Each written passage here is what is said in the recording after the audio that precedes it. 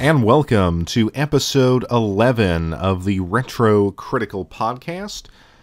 This is the early October episode. I'm not exactly sure if I can come out with a late October episode. I know I've been away for quite some time. Life is getting a little bit busy, so I may just move back to a monthly schedule with the podcasts, but we'll see. Anyway, I got a number of interesting topics. We're going to take you through the latter stages of the Retro League tournament, which has been fairly interesting, and I think it's come down to a very, very strong Final Four, and we'll kind of go through that.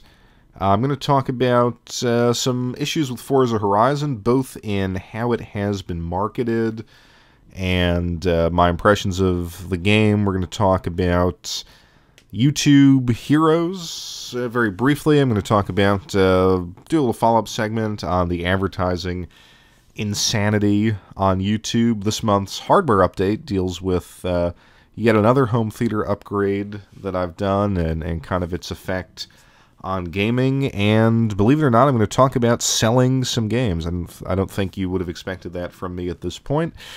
But yeah, we'll get into all of that and more here on the Retro Critical Podcast, episode 11. Let's go.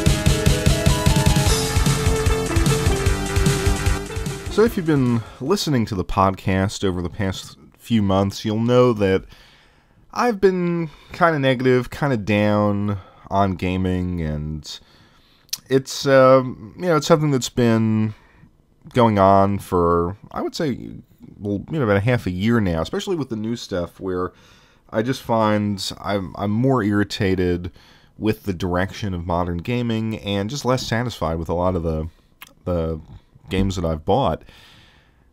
And I haven't really been purchasing a lot of new stuff, with a couple exceptions here or there.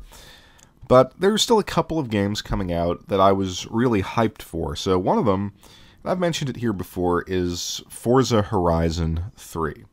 Forza Horizon is a brilliant concept, and it gets better with each release. So I knew that was coming out at the end of September.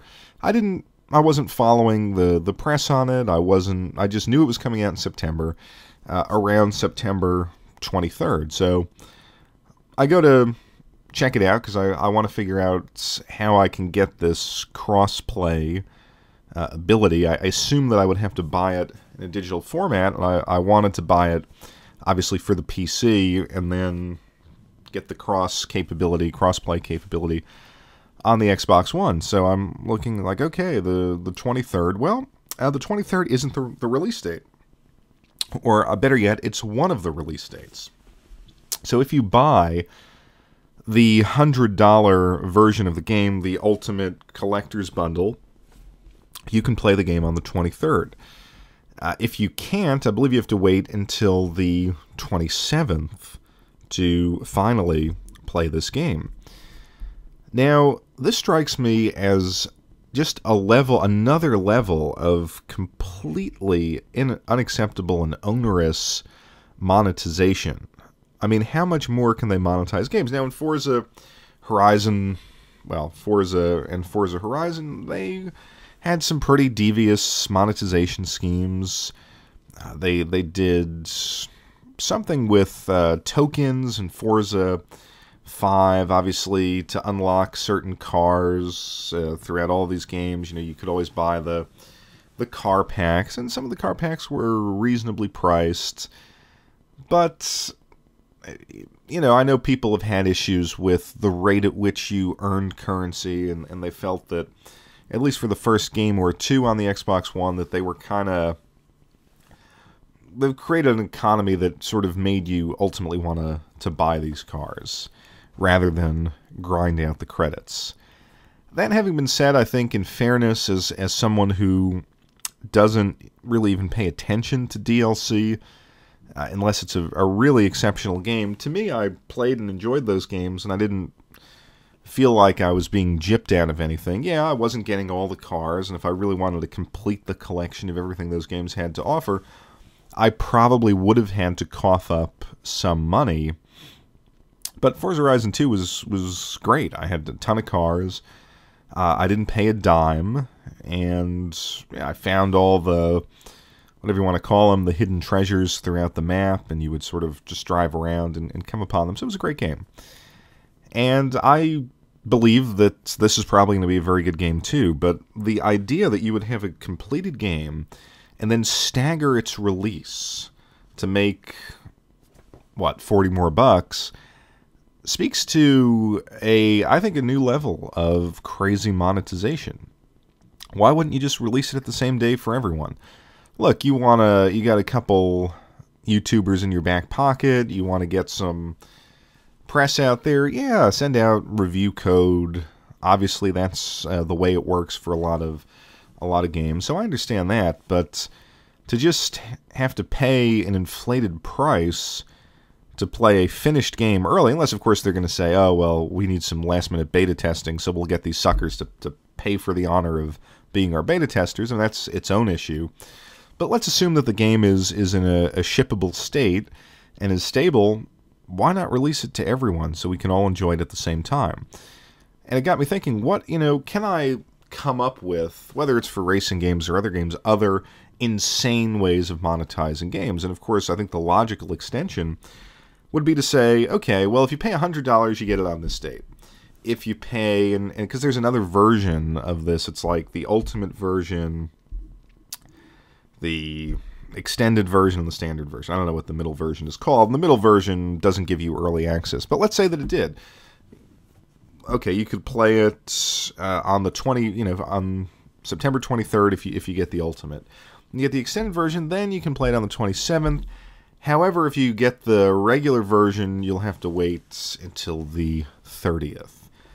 So, just, again, they're trying, and I've mentioned this several times now, it's not about selling you a product, it's about monetizing your access to the product. Whether it's just keeping the servers alive, whether it's creating a microeconomy that kind of forces you to pay a little bit more to stay competitive, and all the other instances that I mentioned over the past couple of months. So how can we take this further? Well, what about controlling access on the other end of the product?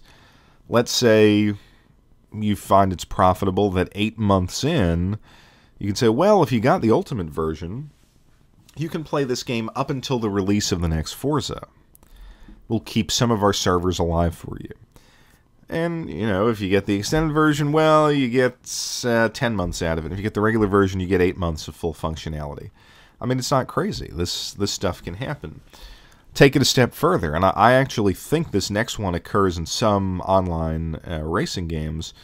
What if they charge you for gas and tires? So it's not just, hey, grind out a certain number of credits and you can upgrade to racing tires on your car. No, what if the tires degraded at a certain rate that forced you to pay real money or insane amounts of credits, but real money to upgrade your tires?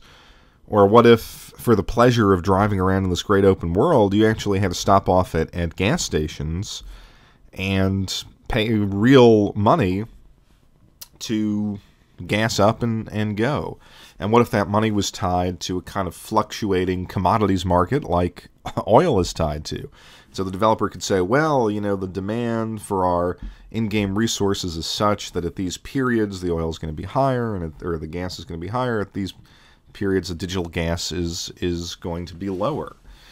It's completely possible. I want to say that iRacing does that, and my hatred for iRacing. Not so much as a sort of universal feature of the game, but I want to say that if you're for certain leagues, they've instituted that gas policy. So, I mean, it can go absolutely anywhere. For that matter, when you talk about extending and monetizing access to the game, you could say that, well, if you don't sort of upgrade, and Forza at this point is a yearly game, if you don't upgrade to the next version after your time with the current version runs out, you can pay us to extend your access to the game. That's a new game's $60. You want to continue playing. Last year's games can cost you $18.99. Now, this next nightmare scenario is kind of a minimal point, I think, for a lot of people, but it would affect me. A game like Forza uses some degree of online connectivity to sort of put the avatars into the game. It uses some sort of cloud-based AI, which is a really great feature, but for someone like me who doesn't pay for Xbox Live or PlayStation 4, you could actually come up with a situation where even if you didn't want a full subscription, they would charge you a monthly fee or a yearly fee or even a one-time fee to enable that kind of back-end online connectivity that is integral to the game on the basis that, well, you're not paying for the online service like other customers. You could have games, for that matter, that say, look, whether we have a specific component of the game that requires online access or whether we just have this great multiplayer, you're not going to be able to play the game at all in any sort of complete state unless you have an active subscription.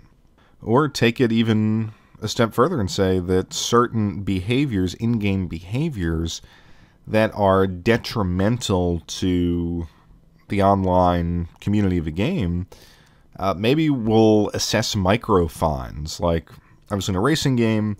Let's say you are a repeated dirty racer. Every race you're crashing into people. You're not even trying to win. I don't know what, you're a rage quitter in Street Fighter V. Maybe, I don't know what constitutes bad behavior in a shooter, something like that. Let's say you're, speaking all sorts of profanity into your microphone, something like that. That incumbent or just, just as a matter of access, you have to set up a credit card account or it's tied to your Xbox account or something like that. And for each infraction, maybe they charge you $1 here or $1 there. And then at some point, Microsoft will say, hey, look, you incurred these fines, so you've got to pay up or they'll just deduct it from your PayPal. Yeah, I could see it working against someone like me who at certain points spends very little time with a game. Maybe I only want to do a couple races. Maybe in the case of the Forza games, with which I'm most familiar, your avatar goes out into the cloud and races other people, and you can get some credits that way, which is a pretty good system. But let's say I don't level it up enough to be kind of a useful piece of AI that they can build into other players' games. I mean, do I pay a fine for that? It seems far-fetched, but at some point, like in the 16-bit era, the Super Nintendo era, could you imagine having a finished, shippable, potentially very popular product and then staggering its release? I mean, for that matter, could you imagine microeconomies, DLC schemes, and stuff like that? So my solution has always been, if you guys want more money, make a great game and charge more money. I don't... Look, if they came out with Forza Horizon 3 and said, hey, this is a meaningful, extensive upgrade of the previous games, which it looks to be, and to have access to everything, we need to charge you $100, I would have paid $100 for it. Because I got actually a lot of playtime out of Forza Horizon 2.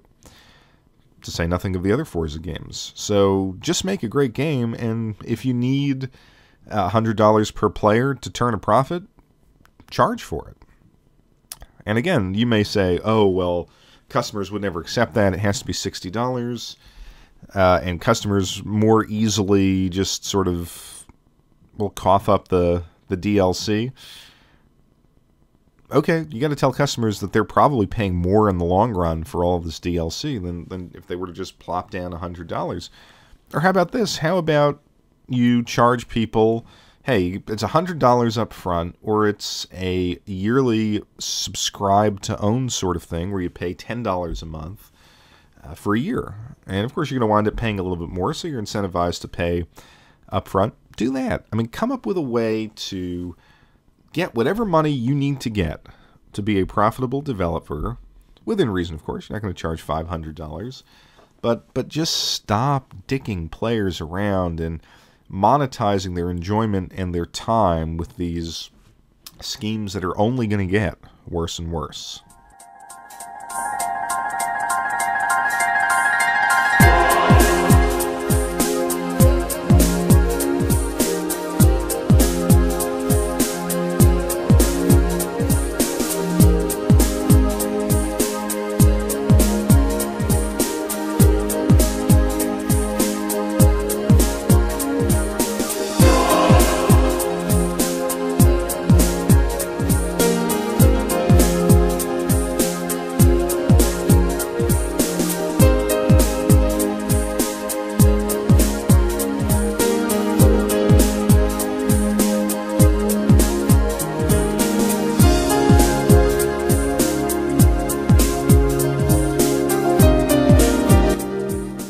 So now that I've complained about insane monetization of games, it occurred to me that there is actually a solution out there, and it's a solution about which I haven't really said all that much. I may have mentioned it here or there, and that is the EA Access model of giving you access to video games. I think a way to solve this problem of the developer coming out with a game and then just nickel and diming you to death would be to actually have a subscription fee, not per game, but per publisher.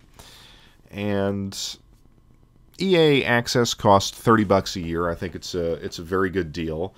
And I think I mentioned it with regard to sort of not having to buy even used cheap versions of Madden and NHL, hockey, and FIFA, which I play with a buddy of mine, as I mentioned. I mean, there's all sorts of stuff on there. There's some games that I, quite frankly, would rather play on PC, whether it's Dragon Age or the new Star Wars game or Titanfall. All the Battlefield games come out on there, and a lot of that's not my cup of tea, but I do try them out from time to time. Not the Battlefields and the Need for Speed and Peggle and all those sorts of things.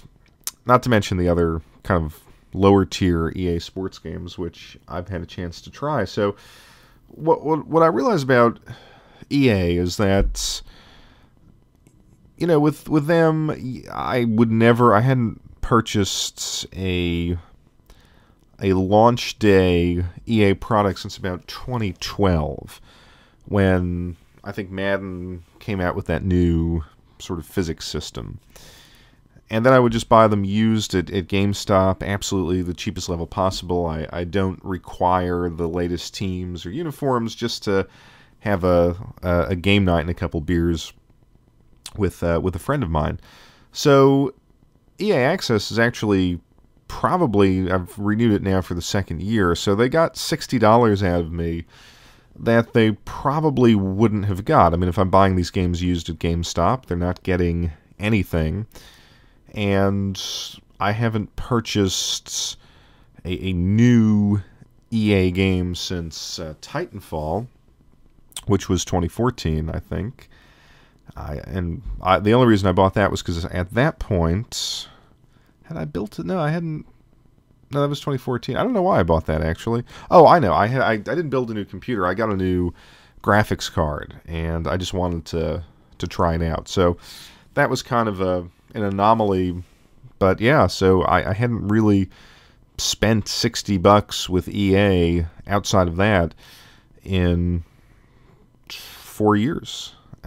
So EA Access has been worth the money. Now, I don't like every game. I do wind up deleting it, but that's the kind of model where, if I paid $60 for Madden 2015 or whatever, 2016, whatever the one that came out last year was, I would have been pretty disappointed. It's the same game over and over and over again. But for $30 a year, it's, I think, a pretty good value. So I don't know what other developers would have to sort of price their yearly catalog at, but obviously Netflix costs you $120 a year, so you want to think maybe 50 to 60% of that, depending on the publisher. Now, obviously, if it's a small kind of niche publisher, they're not going to do this. But take Capcom for an example. I have not purchased a Capcom game since, I think, brand new, day one, since the Marvel, the original re-release or like recreation of the Marvel vs. Capcom game. That was about 2010. I did purchase on Steam after 2010 the Dead Rising, one of the Dead Rising games, but that was on sale for like $6 or something like that. So they haven't gotten a ton of money from me. And then, of course, I've purchased Street Fighter V, which I dearly, dearly regret doing. But I don't know what Capcom releases in a year. If they've got 2-3 games a year, maybe they charge you $30 like EA Access. Maybe they charge you $40 because they're trying to get into the whole Street Fighter thing. But you figure with Street Fighter V, as an esport, you're going to be paying that for certainly more than a year. Activision, you get your Call of Duty, you get your Skylanders. I think that's the way. And of course, how many of these are you going to subscribe to? I don't think Nintendo would do it, but actually I think Nintendo would command the highest price. Now, what this is going to do is going to force games to be digital only. These subscriptions will be digital. I guess for the people who want physical media or don't have a good internet connection, they could still be sold at a per-game basis. But I don't mind going digital when I can pay a set fee and have access to a catalog for a year. That, to me, would be worth it, as opposed to paying $60 and being, in this generation, let's face it, ultimately disappointed with a lot of these games, and then nickel and dime to death. Now, you're going to say, well, what would prevent them from having DLC and microtransactions in these subscription fees? My argument would be they don't have to price it at a point where you don't have to do that, or you tier your subscription so that you just get like the base game or the base game plus the DLC. But again, it would be cheaper than buying everything in a developer's catalog. Now, I'm going to admit, I don't know what the deal is with DLC and EA Access. I don't care about the trading card things that they do in Madden and all of that stuff. So I don't know if you can still buy it, even though the game's a year old. They don't necessarily make you wait a full year to buy these games, but I think like around the Super Bowl, that's when that year's Madden was released for access, which was fine for me. I think this would give players a certain degree of protection against absolute debacles. I mean, take Batman, the Arkham Knight game, or whatever the one was from, not this past summer, but the previous summer, that was a complete disaster. If you were getting for a $50 or $60 yearly subscription fee a number of games, you could kind of say, oh, well, I'll let them deal with their issues, and then hopefully things will recover. You could, incidentally, if you're a Capcom or a Konami or a Nintendo, and if you went with a subscription fee, not only could you release your current yearly catalog, but you could also include access to the back catalog as kind of a value add for the customers, even if you charged a couple extra bucks for that. So there's a way, I think, to take a lot of the financial pressure off of these companies. It's a way to ameliorate the concerns of the consumer who's afraid of, at least I am, of buying a substandard product. And I've gotten, like I said a couple episodes ago, I've gotten to the point where I just don't care anymore. I'm not buying new releases, and the Forza thing, as much as I want to buy that, and I think I will probably make an exception in that case, because the Forza games have just been so good and have really delivered. But other things that I was excited for, I'm just not giving a damn about, quite frankly. So I think this could potentially stop that kind of thinking. If you said, and actually I think Microsoft and Sony could do this with all their first-party stuff, and maybe make that a tier of Xbox Live or PlayStation Network, so that you know that at least if you had those subscriptions, you're getting a nice, consistent 3 or 4 exclusive games per year, plus probably some access to a couple indie games on the store with the indie developers with whom they've got a special relationship. And I think if they don't move to that model at some point, this industry is going to, I hate to say it, be in danger, but I think you're going to lose a lot of the older crowd. I know that kids don't have a problem paying DLC and stuff like that, but I'm getting to the point where I'm just, I guess I could if I wanted to, but I think you get to the point when you're a little bit older where you say, money is a finite resource, obviously, and there's so many other things that you can do with it that are interesting and entertaining. So I'm not, if I'm gonna have to pay $60 for this game, and then you're gonna dick me around for all these other things, and I'm not gonna get the full experience. And of course now you're gonna tell me when I can play it, for how long I can play it. I would just rather not. I don't need to be bothered. I mean, it's financial, but it's also a hassle after a while, where you just and maybe it's an aging gamer problem, but I kind of was looking at my shelf, and I was looking at the Super Nintendo section, and I said, first of all, some of those games were more than $60, and I never felt gypped. I never felt like, even if the game wasn't great, and I'm going to call out a game here for which I may take some slack, but take Super Punch-Out.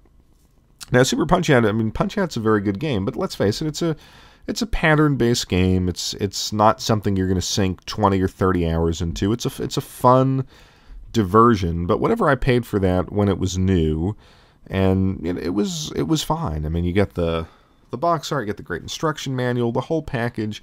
It felt worth it in a physical form. When you purchase a new game today and there's no instruction manual, and it's the cheapest box and the cheapest cover, and in fact a lot of the times the cheapest kind of content, the most derivative kind of content, I have reached a point where I don't need to buy that. Give that to me as a subscription, because what they're doing now is they're not even, I really think that they're moving into this model where they're not, the game that they're creating is kind of a secondary consideration in the long run. What they're trying to do is monetize your time. They're trying to figure out how to get you committed to an investment of X amount of hours of your life to this digital interactive amusement, and then they're going to figure out, and they're figuring out increasing ways to extract money from that time investment. They're going to slice it up in all different ways, and they're going to lock content behind paywalls,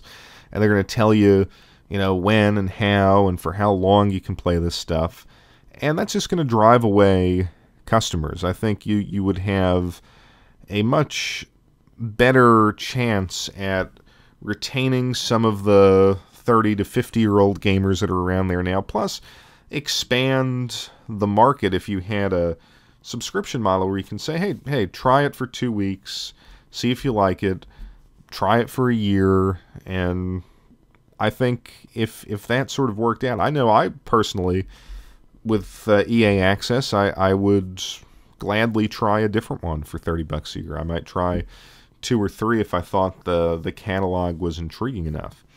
So I doubt this is going to happen. I think this is, I don't want to say it's a pie-in-the-sky idea. I think it's a rational idea, but I think developers are afraid to try something like that.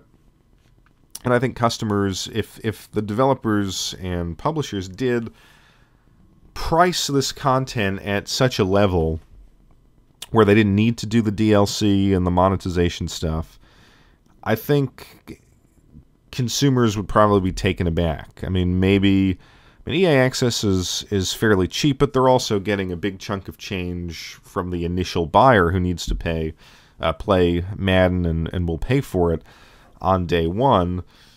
I don't know what a company like Rockstar, where they're coming out with essentially one game every so many years. Although I can kind of almost excuse that because those games, obviously Grand Theft Auto 5 was a tremendous achievement. But what does Bethesda do where over the course of 2 or 3 years they may have 2 or 3 games? How do you price that? And if they said it's going to cost you $90 for the next Oblivion as part of our subscription, and then you'll get access to whatever else we're working on or we've worked on. You can play Elder Scrolls Online. I think customers would balk at that. I personally got more than $60 worth of time out of the Skyrim, so paying for $90 for the next version of that, I would personally have no problem with. But I think there's there'd be kind of pushback there on consumers. But I mean, to these people, I would say, no, look, you're buying this stuff, you're coughing up this money. Okay, you pay $60 now and $30 later. Just get it all up front and sink some time into it and actually have a product, not an experience, not a kind of timed amusement. No, get a product, get the full product, and enjoy it on your terms. And if that's going to cost more than $60, I'm okay with that. And I know you might say, well, okay, but you're older and you have disposable income and whatever. But I would think even when I wasn't older and I didn't have disposable income, when I got those games that were super expensive, the RPGs on the Super Nintendo eventually, and some of the other games that were, some of the not Super Nintendo, the N64 games were pretty pricey. I ultimately felt, okay, I got my money's worth out of that. I seem to remember that the wrestling games were fairly pricey, the Aki Corp wrestling games, but I played those a ton. So hopefully it's a direction that more developers will take, but I think we need to get away ultimately from this predatory model that is affecting the industry.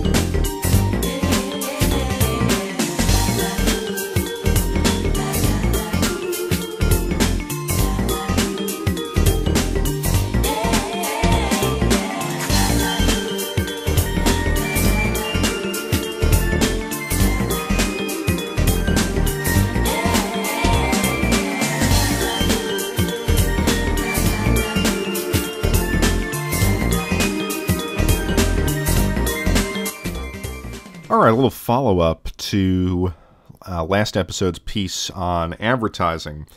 Very, very funny thing happened. So I posted that, and I was immediately hit with a copyright claim.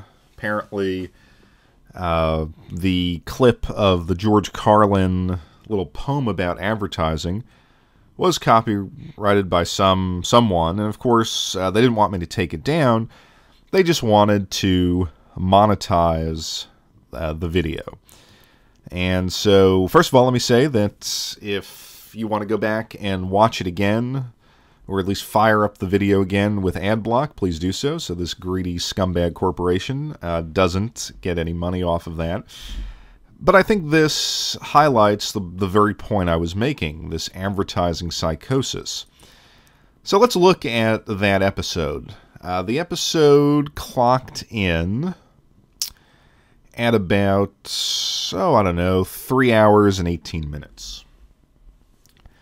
Now, in that 3 hours and 18 minutes, I did use material owned by others. I splice in those game music clips, but I don't monetize these videos. I don't make any money off of this podcast.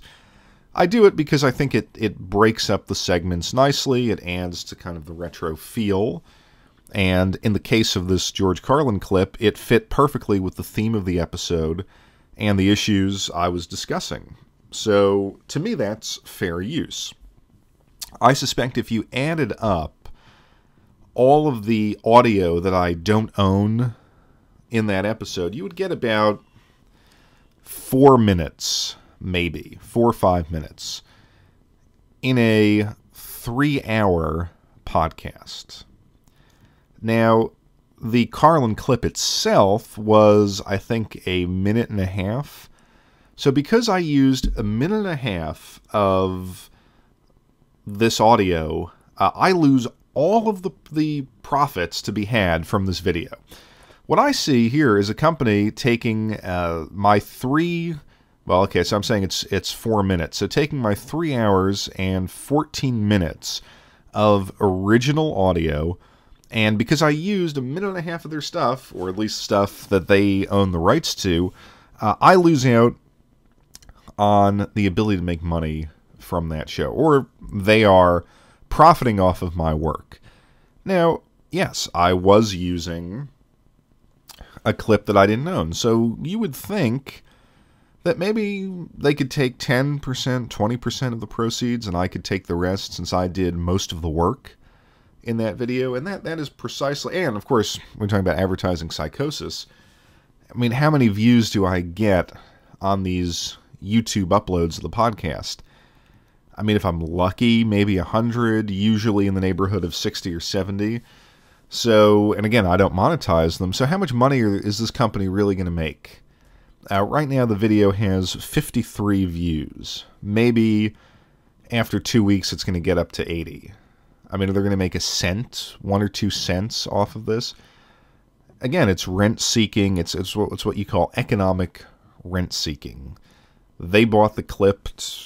They own the clip to Carlin stuff, and they'll take every cent that they can get. So, fairly amusing there. The other point I wanted to make is the point about exploitation that I didn't think I brought out enough in those segments. You know, I've always said that we, the users and the content creators, make the platform successful. So when YouTube goes and turns their back on the creators and says, hey, we're going to come up with all sorts of different new applications of this guideline, and if we don't think you're advertiser friendly, you use the ability to earn money off of your work. That's a problem for all the reasons that I said, but it's also a form of exploitation. In that, I think, there's a certain desperation that goes into content creation. And I'm speaking from myself, but I also, from discussing things with others online, or from following people, you get to a point, particularly I think in the retro gaming media, where you desperately want to talk about these games. You want an outlet. And as many of us know, it's very difficult to find people in our everyday lives that are passionate about retro gaming. So the natural thing for us to do in that kind of state of desperation, and look, it's not the desperation of hunger or financial need, but there's a lot of stuff that you want to get off your chest. There's a lot of stuff you want to talk about. So you come on and you create a video, and hopefully you engage in that discussion online, or you go to a forum or something like that. But obviously in YouTube, you're going to make a video, and YouTube depends on that. They depend on certain people just being driven to create. I mean, it's an artistic impulse as well. I think those of us who have produced works of art, whether they're films, literature, poetry, painting, whatever, you create. I think real artists create because they're just driven to do it. They can't do otherwise. And YouTube and other social media platforms desperately need that. They are banking on the creative impulse of people, providing them with content that they essentially get for free, and for which they pay out the slightest little cut of what they get. So last month I felt compelled to put together 3 hours of audio. I thought there were a number of topics worth discussing. And of course, I get nothing, and I actually lose the ability to get the slightest little bit of revenue from that. Not that I particularly wanted it, because again, I don't monetize these things, but obviously someone thought it was worth monetizing. Now, I think the broader point, too, is that as life, at least here in the United States, gets a little bit, how can we put this diplomatically? As we find our working life, many of us anyway, unless you own a small business or you're part of the 1%, but as many of us find our working life more constricted, our ability to contribute meaningfully to organizations kind of whittled away, as we kind of lack a basic, and I think for a lot of people, respect for their work, as you kind of become the proverbial cog in the machine. I think it's a natural human impulse to seek someplace where you can have a voice. And I think the internet, particularly between 2010 and now, has given people an easy, sophisticated, and more or less free way of disseminating their voice. And I think that it's not a coincidence that YouTube and other sites are taking advantage of that. We've, as I've mentioned in the last episode, and because so many of us are in that position, the overall value of the content is driven down. So the more you speak, the less you're worth.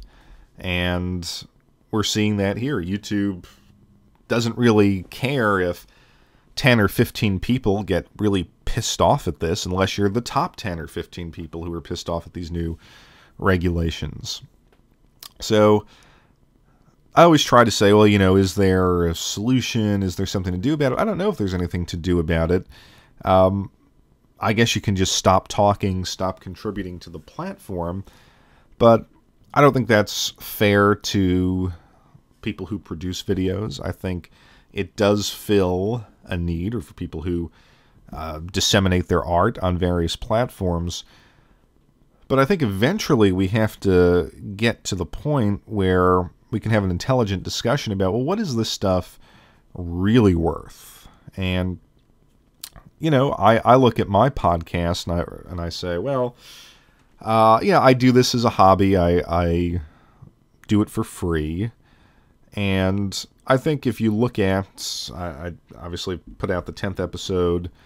That was the last episode. And I have about 28 hours of audio over 10 episodes. I think that's pretty good. I think if people listen to the podcast and discover the various segments, they'll find me talking about issues that don't usually get a lot of press in gaming media. And I honestly think that's worth something. Should I make a living off of it? No. Am I going to compromise the show in any way to make money off of it? No. But in the broader scheme of things, there should be some value attached to that. Similarly, I've always said, with regard to the YouTube videos, the few videos that I have out there that have done well and that have had advertising attached to it, the pittance that you get is a problem. I think there's an argument to be made that those of us who do create things should have a fair shot at compensation. I mean, you see this all the time, with supposedly it's a particular problem with musicians and actors who are basically told, hey, you got to work for free just to get your name out there. And I'm not totally familiar with those debates, but there is kind of a move in those fields to really say, hey, no, we're not going to work for free. We're not going to do a show for free just because you pull in an audience, that there is some value to artistic labor. Now, you may say, well, if I believe that, why am I against advertising?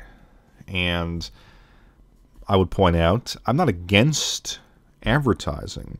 I'm against intrusive, psychotic advertising that steals your life.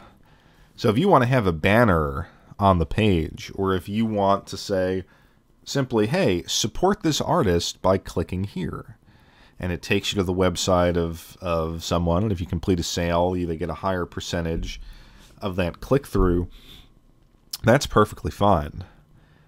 But I would say, look at YouTube, one of the most, one of the, the largest, not one of, the largest video platform online, owned by a multi-billion-dollar company who makes a business off of ad revenue. I would say to the company, hey, how about you kick something back to the creators? How about you at least allow them to have a shot at making a higher percentage off of their work? And for someone like me, it's not going to matter one way or another, but it could matter to those who really have this as a career and who are trying to put out content on a regular basis. And I also think it would actually spur on creativity, because if people realize they had a shot at getting discovered and a shot at getting compensated for what they're doing, maybe they wouldn't feel compelled to put out the kind of derivative video content that we're seeing, and that's turning YouTube into nothing more than a goofy cable channel. I think it's in everyone's interest to come up with a compensation scheme and a content discovery mechanism that puts a lot of different types of videos out there and gives a number of people a shot to build an audience. But I think just relying on the desperate human need for self-expression in an age when the opportunities for meaningful self-expression in society are being constantly restricted is probably a practice that can continue forever. And YouTube will probably have no qualms about just doing the advertiser's bidding in even worse ways. But hopefully the content creators can get together and try to find come up with a platform, come up with a movement of some kind to combat this, because otherwise we'll just be singing and dancing for fewer and fewer pennies.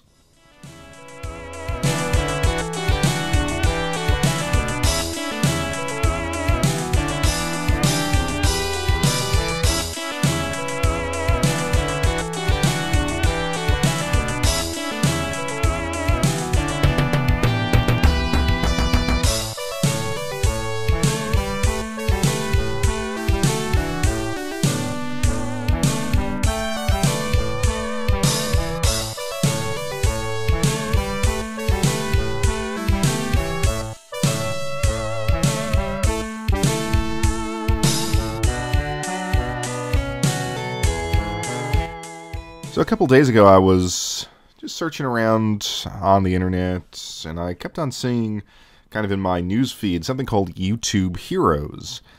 And I ignored it for a little bit because I figured it was some sort of nonsensical reality show with PewDiePie or something that they were pushing on YouTube Red. As it turns out, it is another utterly nefarious turn by YouTube, which pretty much makes so much of the stuff I've said about the platform right. And I'm talking over the past 3 years, I've been criticizing certain aspects of YouTube, and I wish I had been wrong about it, but I would have to say I was pretty dead on as to what they are becoming, and it's to everyone's detriment. So this program, on top of all of the nonsense that I talked about in the last podcast, and even followed up here on this podcast with the ad insanity and the fact that they were trying to control inappropriate content, whatever that meant. Well, now this YouTube Heroes, rather than being a YouTube Red reality program, is a program which encourages YouTube users to sign up as moderators, essentially, and to go out and flag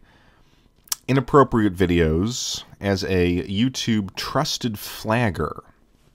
Now, apparently you will get, and to be fair, there are some other things you can do. You can add captions and subtitles to videos to help the hearing impaired, and share your knowledge with other users on the YouTube help forum. So those last 2 points are bullshit. Obviously, what this is about is getting a group of people together to do the work that YouTube is either too lazy, too cheap, or too insecure to do itself.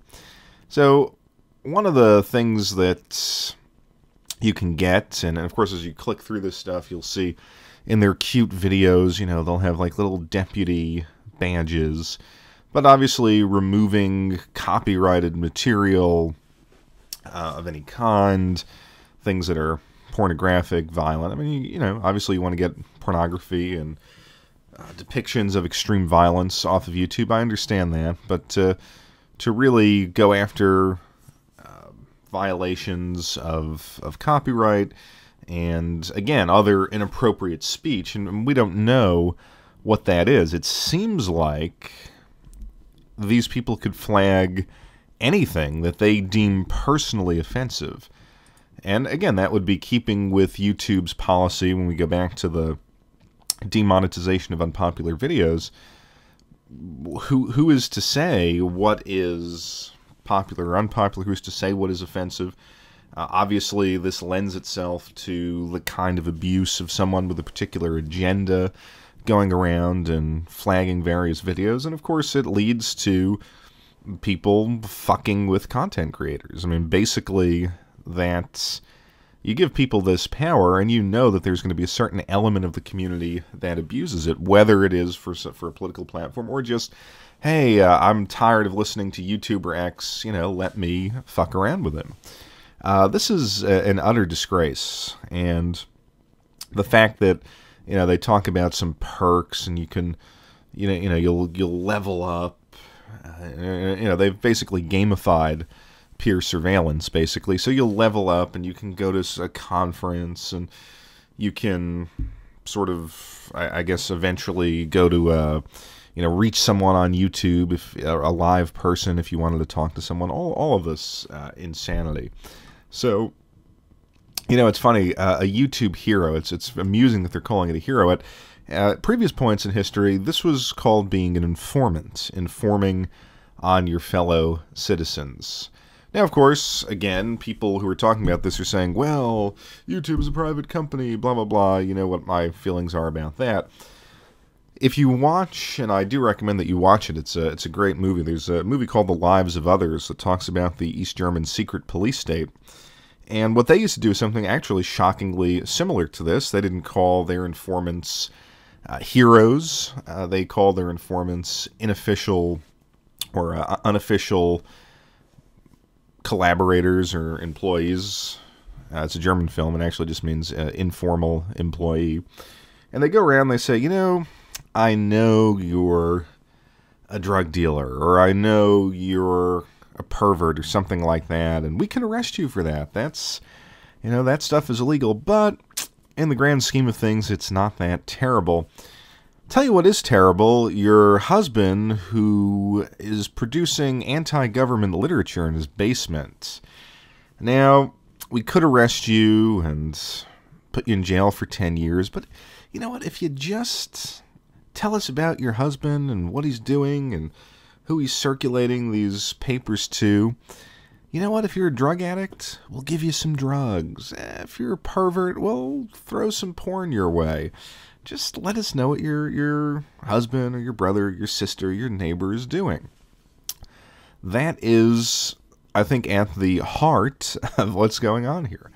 I mean, it also has some other advantages for YouTube. Of course, if they wanted to really moderate the site and get the banned stuff off, but prevent restrictions on unpopular speech and restrictions on free speech and keep the ethos of democratic participation going on YouTube, well, of course, they could hire people to do this. But of course, if you hire someone to do this, you'd have to pay them a living wage and give them health care. And it's so much easier to have, 13-year-old kids do your work for you.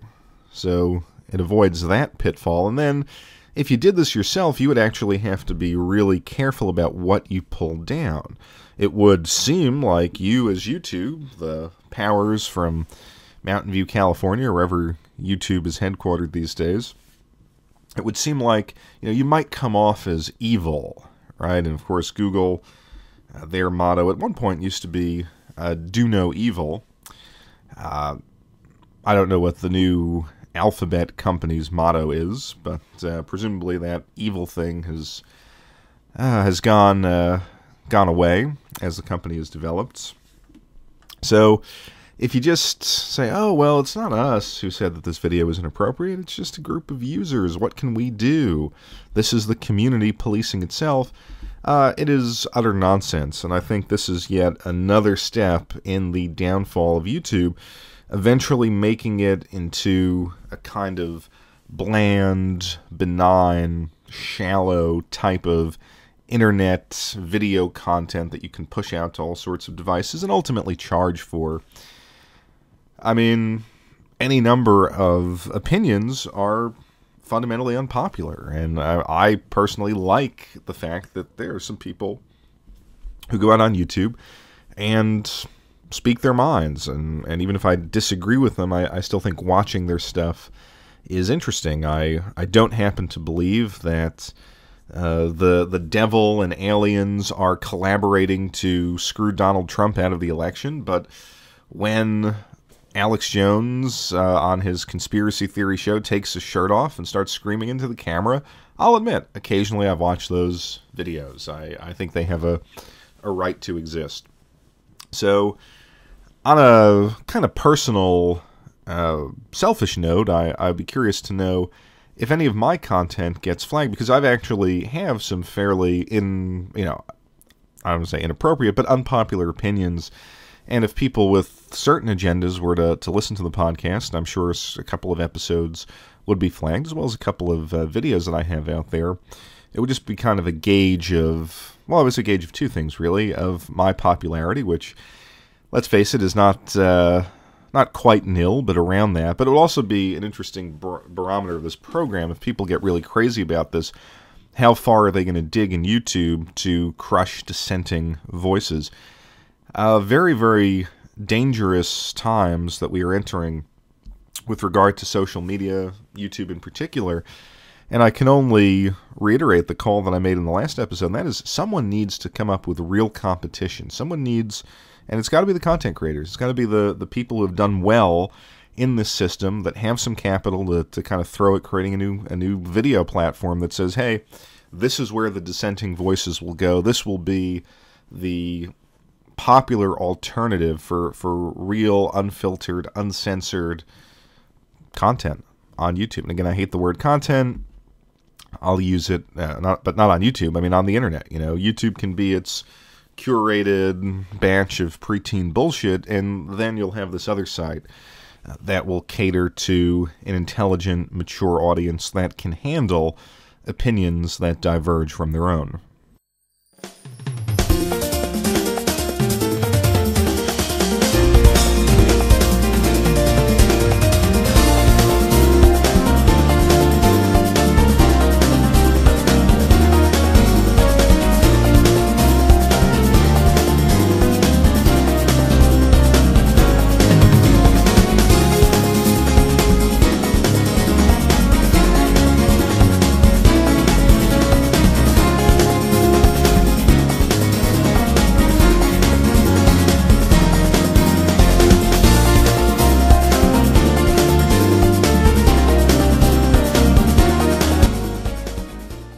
Well, you've heard me kind of go after Forza's business practices and their staggered release schedule and things like that, but how is the actual game? Well, I picked it up right on the release day, or the release day for those who didn't want to pay $100, and I've put about 4 hours into it, and I'm kind of surprised. I feel a little let down by it, and you may say, well, that's nothing new. You're let down by all modern games, and I guess to an extent that's been true over the past couple of months, 6, 8 months. But if you've been listening to the show, you know I was pumped for this game. I was completely hyped, and I was sure I was going to like this. No matter what they did, even if it was a complete rehash of the other game, I was going to like this game. But my disappointment is more technical in nature than it has to do with the actual game. And one of the reasons why I wanted to pick this up was because it was the first, or one of the first, Xbox One Play Anywhere games, where you can sort of buy it either on the Windows Store or on the Xbox One Store and load it on both machines. So I picked it up on the PC because, of course, I've got the juiced up PC. I wanted to see exactly what this game was going to offer. I figured Forza on the PC is a dream, and if you've played Forza Apex, their free-to-play game on the PC, I think that has held up. I mean, it's the same incredible Forza 6 engine, basically, at least I think it is. Plays just like Forza 6, 60 FPS, but can go all the way up to 4K and looks absolutely brilliant. So I just assumed that Horizon would be more of the same. And I have to say, I will mention that this Play Anywhere thing wasn't exactly seamless for me, for whatever reason. And I don't know even how this came about, but I guess I have a different Xbox One account than I do a PC account. Now, I assumed everything I purchased on the Windows PC store was linked to my Xbox One account because I could see it in the Xbox app or whatever you want to call it on the PC, and it has my Xbox One name, so I just assumed it knew that I was buying it through that account. But apparently that is not the case, so I had to figure out why that was, and basically all I had to do was log in with this PC account on the Xbox One, and it all linked up, but that wasn't immediately apparent, and I couldn't quite find an answer to that.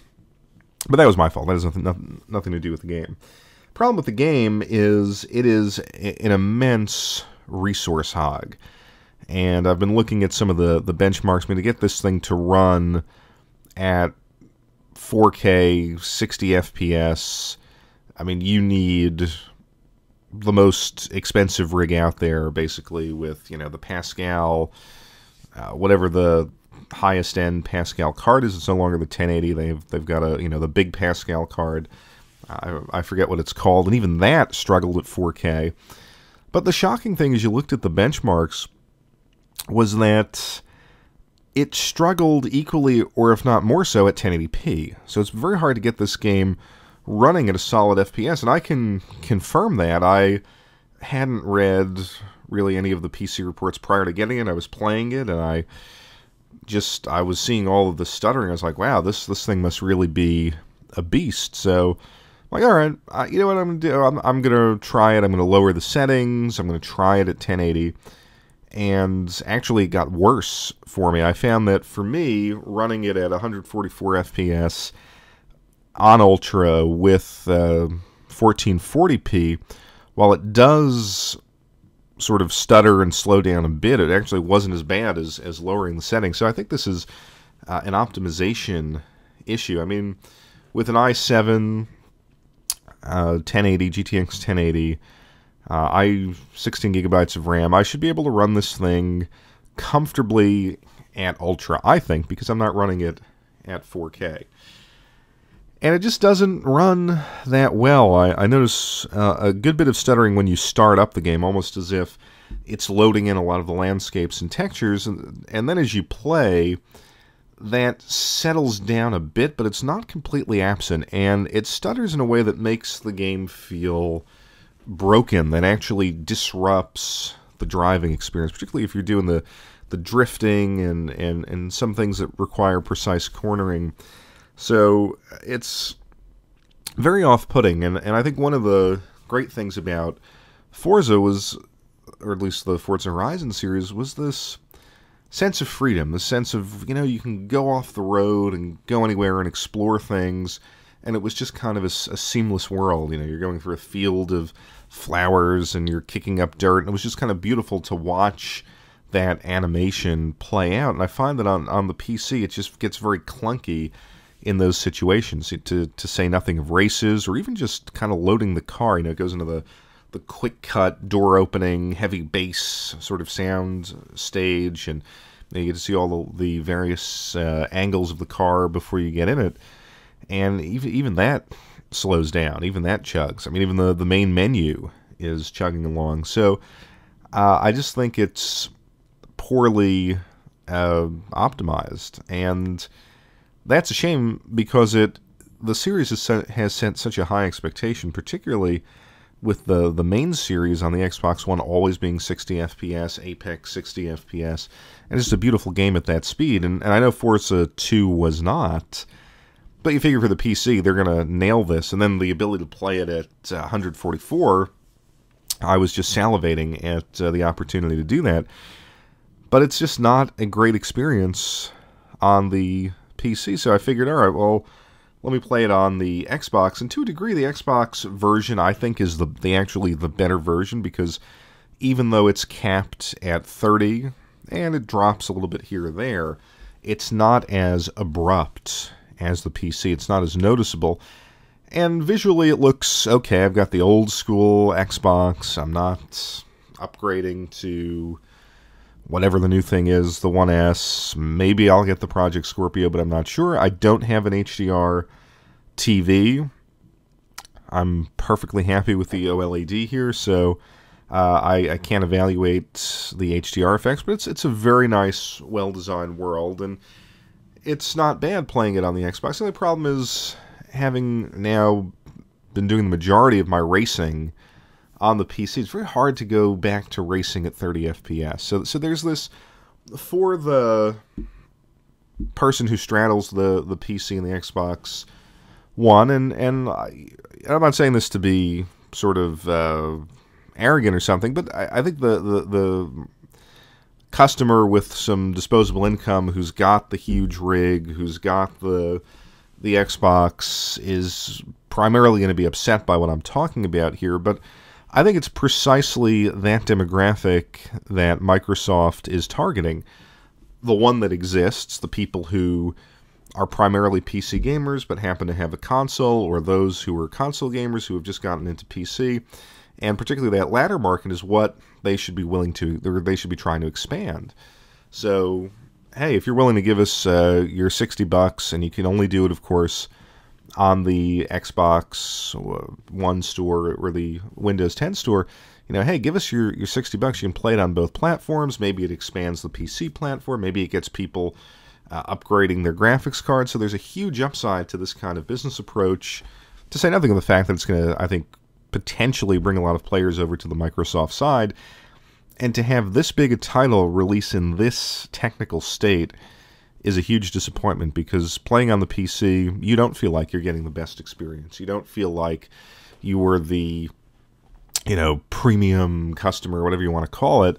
Actually, you feel rather gypped, and so your choice is trying to get an inconsistent 60 FPS or an inconsistent 144 FPS, or dropping down to the console and playing at an FPS and at a lower resolution, but at 30 frames per second, it is a substandard way to, at this point, play video games at 30 FPS. So, and again, I'm not saying that to sound elitist. I just think that 60 is the number that they should target, and one of the reasons why I do more of my modern gaming on the PC is because it achieves that frame rate, and it's just better to play. And I think if you look at the consoles and at the games that do hit that target, they are, I think, generally more enjoyable mechanically. So it's a problem. Now, as far as the content goes, I have to say I'm a little disappointed there. I mean, like I said, it's a beautiful world. What Forza has accomplished with the Horizon series is, I think, very impressive. And like I said, it's the best third-person, fun, arcade racing game I think ever made. And I always liked Midnight Club, but it's that style of game that takes me back to the early 2000s, where it felt like with a lot of these driving games, you're finally experiencing a broader world than just circuit driving, which was, with a few exceptions, the only thing that you could do on the consoles prior to that era.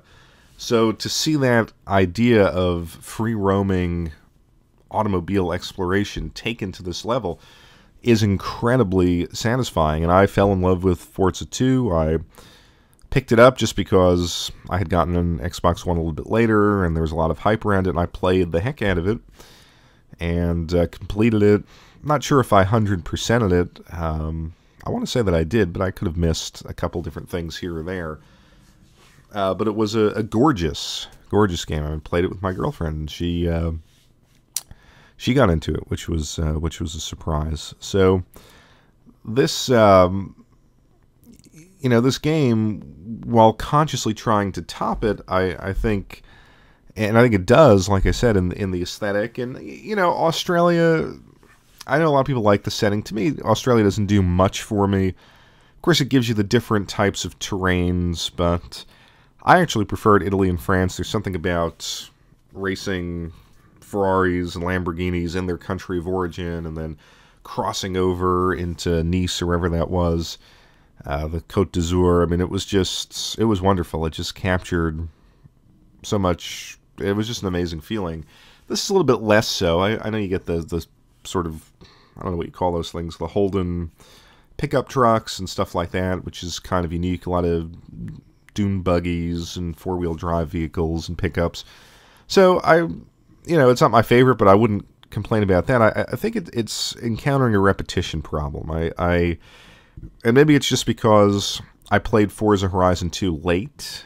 I'm not sure when it came out. I mean, maybe it came out in the fall of 2014, and I picked it up in the winter of 2015, so it's not that long ago, and I've played it. I've gone back to it many times since, so maybe I'm not the right candidate to get back into Forza and be amazed as I was the first time, but to me it feels just very repetitive, just a lot of the same racing events, just cast in different ways. Okay, you're going to do the Horizon race, but there's this illegal syndicate out there, so you're going to race them, but it's the exact same sort of thing, except instead of the Horizon flyers, you have blue flares and stuff like that. It's still fun to go after the barn finds. Of course, now the conceit is that you're the person who runs the festival, the CEO of Horizon, but your daily calendar and your progression of the game is exactly the same as when you were the upstart driver in version 2, with the slight exception that you can kind of put together events and you can create like a championship where you're going to different locations. But again, once you do that, once you go through that series of clicks, you're having the same race. And I think in a way the expansiveness of the map, like I said, there are beautiful sections of it. It feels like just driving around, driving from point A to point B is actually a little grating this time. It's not, I don't know, it's just not as fun to explore as the second one. And again, it could just be the fact that I'm at a point where I've played enough of this game and it's not surprising me anymore. I think one of the problems it has is there's no fast travel. And I think they need to give you that option. I think you can unlock it. It's a perk that you can unlock, but it should be available from the start, because why should I have to drive halfway across this in-game continent to get to the next race when I should be able to do it on the spot? Same with switching out cars. You should be able to just switch out cars immediately. I think that would actually, and again, I do believe that is a perk, but it should be unlocked from the start. Okay, I've driven my Lamborghini out into the sticks, I've had my race, and you know what, I'd like to go exploring in my pickup or in my ATV or something, but in order to make that switch out, okay, I've got to drive all the way back to the city, switch out the cars, drive all the way back to wherever I was to just explore that area.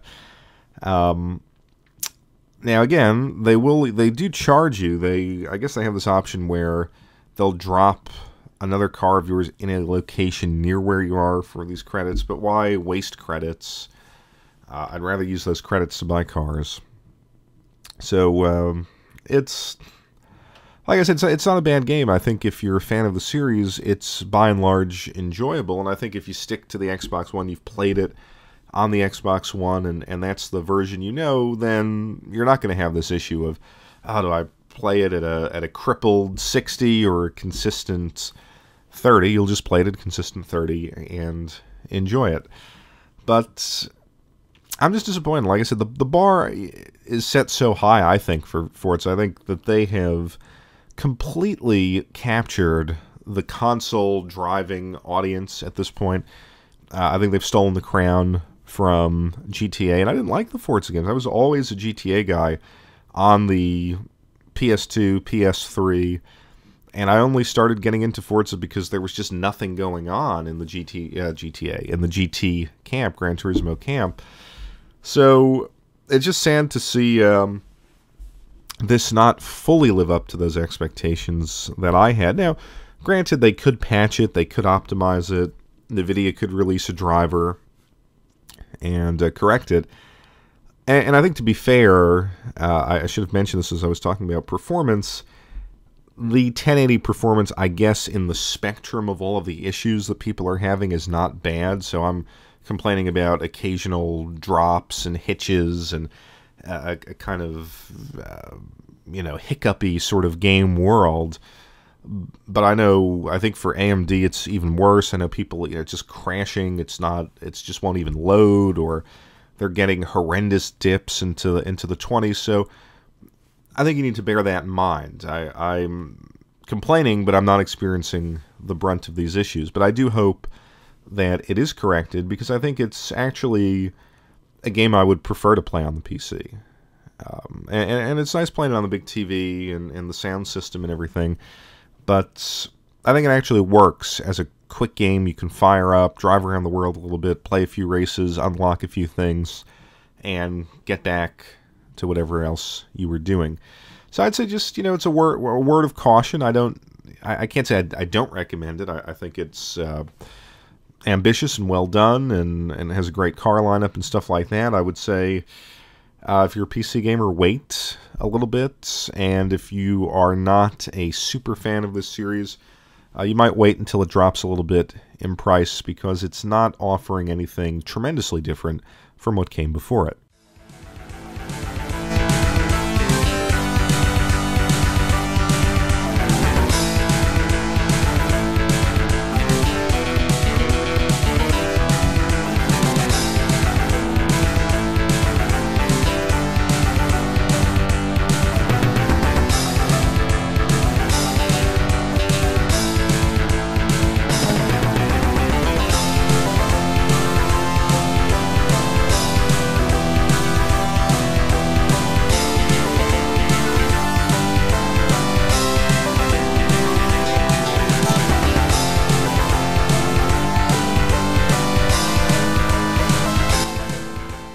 Alright, welcome to the hardware update. It's Home Theater Update version 2. Now, last month I talked about the new, at least new to me, SVS PB1000 subwoofer and some general home theater tips as they related to gaming. And in that piece I said, I think my last upgrade is going to be a new receiver, and I talked about buying the wrong receiver. Just sort of buying on brand. I bought a Pioneer brand, and it was really too weak for my room, and I said, I'm just going to wait, and then I'll get it eventually, and that's going to be it. Well, I didn't wait. I kind of had the home theater bug, and if this is a secondary hobby of yours, you'll know that when that home theater bug bites you, you kind of dive right in, and it's actually it's become a nice secondary hobby, even though I'm fairly, like I said, I'm really limited with the room that I have for it. But it's been actually fairly interesting. I've run sort of the gamut since the last episode. So what did I do? I said, okay, I'm going to look seriously at some new receivers, and I'm going to buy a receiver. And I didn't know I was going to buy it right away, but I'm going to find a receiver that's going to have more power for this room, and is going to be something that's going to let me grow in the future if I move, if I have a different setup, something like that. So what I first did was I picked up, I sort of went up the price scale. I was like, okay, well, I paid pretty cheap price for the one that I have now. It was like on closeout, maybe for $350 something. So I'm going to see what's in the 500 range. Well, it doesn't have what I want. Okay, 600. Well, what I wound up doing is I purchased the mid-range Yamaha Avantage receiver. Now, Avantage is a line of audiophile, quote-unquote, Yamaha receivers, and it's recommended by a number of people. It gets some good write-ups in the press and stuff like that. The Audioholics guys, if you follow them, they love the stuff, but they probably, I think, have a relationship with Yamaha. So anyway, I get this thing, and this what cost me almost $980 for this thing. And I get it home, and the sound isn't great. I have to admit, and I figured, well, it's my room acoustics. I'm really going to try this out. So I really went through this and kind of just used all the settings, and ultimately I found that the center channel was kind of weak. It didn't seem to have the power as a 100-watt receiver. I was coming from an 80-watt receiver, and a 100-watt receiver should be pretty powerful, but it had kind of a flat, uninspired sound. It wasn't bad. It was a little bit more dynamic than the Pioneer, but it wasn't discernibly better than the Pioneer. The only thing it had was it had a beautiful user interface. It's actually the best user interface I've ever used on a receiver. And honestly, one of the best UIs I've ever seen on a piece of home theater equipment. It was so fast, so easy to use, so easy to tweak the settings. The room EQ stuff that it did was not impressive, and it really took a lot of tweaking to get it right. But ultimately, it just never it never clicked for me. And I'm sitting here and I'm saying, I've got to A/B this thing. So I play a couple Blu-ray discs. I play some 2-channel music and stuff like that. And then I immediately unhook it and I hook up the Pioneer. And I said, you know what? This Pioneer receiver that I have actually sounds better. It had a warmer sound. It couldn't go as loud, and the Pioneer just wasn't powerful enough for the room. So I would really have to kind of crank it to 50 or 55 to get some real home theater performance, where the Yamaha was able to give more dynamic performance at lower volumes, which I liked. And had a whole bunch of different DSP settings, but I said for $900, I got to return this thing. Maybe I got a bad model, but especially the center and the surround channels weren't as strong. Now you may be saying, well, wait a minute, you said you didn't have surround channels. What I did is I finally bit the bullet. I talked about the room geometry in the last episode. And I said, I really regret not being able to go back to a 5.1 setup like I had in the previous house. So I was looking around the room, and I said, what I'm going to do is I have some old Polk Audio speakers, and I noticed they had like picture hooks on the back. And I didn't even notice that. I was like, oh, okay, so these things, and they're pretty heavy, they're about 10, 11 pound speakers, so these things are going to hang on the wall just with a nail. So I look around the room and I decide, there's no way I'm going to get them wired through the ceiling. There's no way I'm going to get them really under the carpet. I just don't feel like doing that. So let me put them on the sides. Now, when you have rear surround speakers, if you aren't doing side channel, rear channel, you're really supposed to have the rear channel, what you're using is your rear channel behind you. But so, let me just try. Let me hang them on the walls. Essentially, and it's not even quite even. The walls aren't quite symmetrical in that way, but they're more or less on both sides of my head. And, like I said, with the Yamaha, it didn't seem good at all, really. But the Pioneer actually did a better job with even that. So I return it, and I'm like, okay, I've got to find the right receiver. I order an Onkyo something or other 747, NRTX 747, I think, and Amazon just pissed me off because they said, Amazon, first of all, their shipping has gotten insane. Really, it used to be you get $25 free shipping. Now it's $50, and if you're not a Prime member, their 2-day shipping has become insane. But I was like, you know what? Whatever. I've got time on the weekend.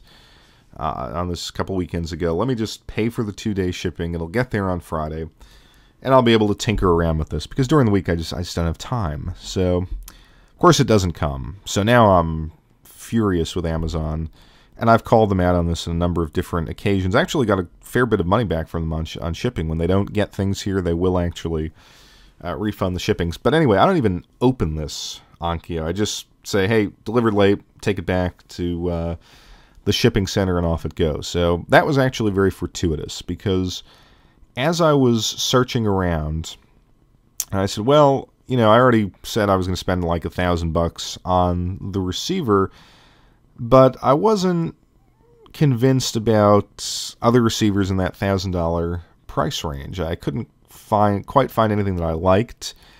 The Onkyo, actually the newer model than the one that I had bought, actually got worse ratings, and a lot of people said it was actually much worse than what I had purchased. So I was like, okay, so I'm not going to get an Onkyo. I'm not crazy about the Marantz. So I find my way to Denon, and I take a chance on the Denon. Let's see if I get this right. It's the AVR X4200W, and it's kind of their top of the mid-range.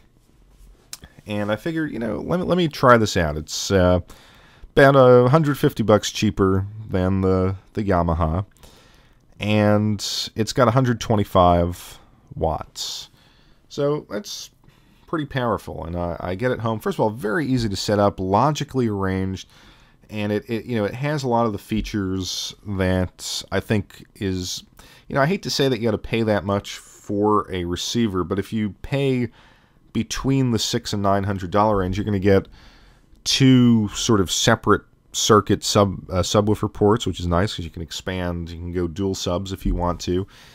It's I think it's a 7-channel expandable to 9-channel if you add an amp, and actually it has pre-outs for all 7.1 channels. So if I were to ever move or get a bigger room, I could actually, I think this is so important, hook it into an external amp and get different speakers, tougher speakers to drive, and it really gives you a tremendous amount of expansion, meaning that you don't have to buy a receiver for a long time. And I've never had that, and I always felt bad about that, because that was one feature that I really wanted, even if I wasn't going to do that anytime soon. Also, very easy to wire, unlike other receivers that sort of put the terminals in sort of one cramped area. They're just in a straight line across the bottom, so very, very easy to wire up. I do the bare wire mode, so I appreciate that. I know some people say, oh, you got to use banana plugs, and there's some people that say, no, you can't use banana plugs. You're putting more interference if you do it, so whatever. I just use regular bare wire, and the whole system sounds so much better. As soon as I turn this on, this thing has nice, warm, resonant sound. It can go really, really loud. It's got a great room equalization feature that got the speakers sounding as good as any receiver that I've tried. And like I said, a couple pioneers, and then the Yamaha, killed the Yamaha as far as what the actual calculations, what the actual EQ program does. Now, the Yamaha had a much better interface, easier to use interface. The Denon user interface is cheap, the remote is cheap, but the actual hardware inside, very capable, and this room EQ algorithm, whatever they use, really did just a great job. The other thing it does that I really like is, like the Yamaha, it has that sort of dynamic range at lower volumes, which, if you're into the physics of all of this stuff, if you're an AV guy, you're going to say, well, that's just compression. Yes, it's compression, but if you don't want to disturb people in the next room or whatever, or you're listening to something late at night, you don't want to rock the floor for the people downstairs if you're in an apartment complex, something like that, this does the best job I've seen on a receiver of preserving the theater surround sound effect at very moderate volumes, where even if I just walked into the other part of the house, the only thing I was hearing was really the subwoofer notes, and you can actually tell it to filter the exact subwoofer frequencies that will rattle walls or travel through walls. So it really gives you, and I like that, it gives you the ability to kind of enjoy the, good sounding music and movies in a variety of different circumstances. So that was absolutely incredible. The games, obviously I said, if you have first of all, just adding those two surround speakers, even though they're not perfectly placed, really, it's so good to go back to that for gaming. And I stressed it in the last episode, I'll stress it in this episode. If you can do true discrete surround sound and get those speakers near the back somehow, it's really worth it. I'm glad I took the chance and just drilled some holes in the wall and gave it a shot, because it's worked out really well. Now, the other thing that this receiver has is Dolby Atmos and DTSX. Now, what these formats are is basically the object-based surround sound, where you can, I'm not going to go through all the technical things, but basically what they want you to do is put speakers in the ceiling, and the sound will sort of track across all of your speakers and kind of put you in a bubble of sound. So I've always thought that was cool. My room set up with the high ceilings and the skylights, stuff like that, I was never going to mount speakers in the ceiling. And the people who had this place before me did something really magnificent. I can't imagine why you would choose to do this, but they took these normal 9-foot ceilings in where I have my home theater, and they decided to remove, or they were normal ceilings elsewhere in the house, but in this particular room, they decided to turn it into a popcorn ceiling that sparkles. So I mean, I haven't had the skill or even the desire to sand all of that down. It's going to be such a mess. So I have this lovely sheen on my ceilings, but I can't get speakers in there, and I'm not going to knock all of that junk down. So that's disappointing. But what I did was I went out and I bought the Dolby enabled speaker. This is the speaker you may have seen that kind of sits on top of your front speakers and tries to create the height channel. And the real AV guys out there will tell you that that's bullshit and it doesn't work, and the physics behind it, just it can't work. Well, it's very interesting. These things, I got them, they were fairly expensive when they came out. Some of the premium speaker companies were charging you, $350 a pair, $250 a pair. I went with the Pioneer ones, which were supposedly the best ones. They started at $200 a pair, but I got them for $100. So I figured for $100, let me give it a shot. It's easy, wire up, just put them on top of my speakers, plug them in, see what happens. And I have to say, for $100, these are not bad. In fact, I'm kind of surprised that they are as good as they are. Now, I'm going to preface that by saying it is a lie that they will place sound above your head. I don't really have that feeling consistently. It's not like in a movie theater when they have 2 rows of 8 discrete speakers above you. It is not that. They were hyping that. That doesn't work. But it does create what I'll call an elevated soundstage.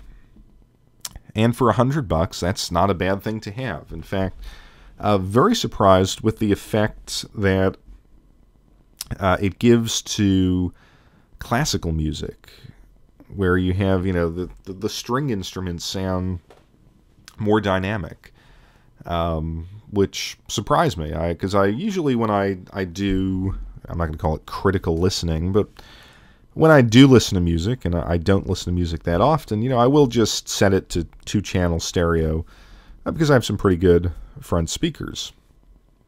But I have to say that these 2 Atmos modules, plus the or the side surrounds with classical music is really impressive.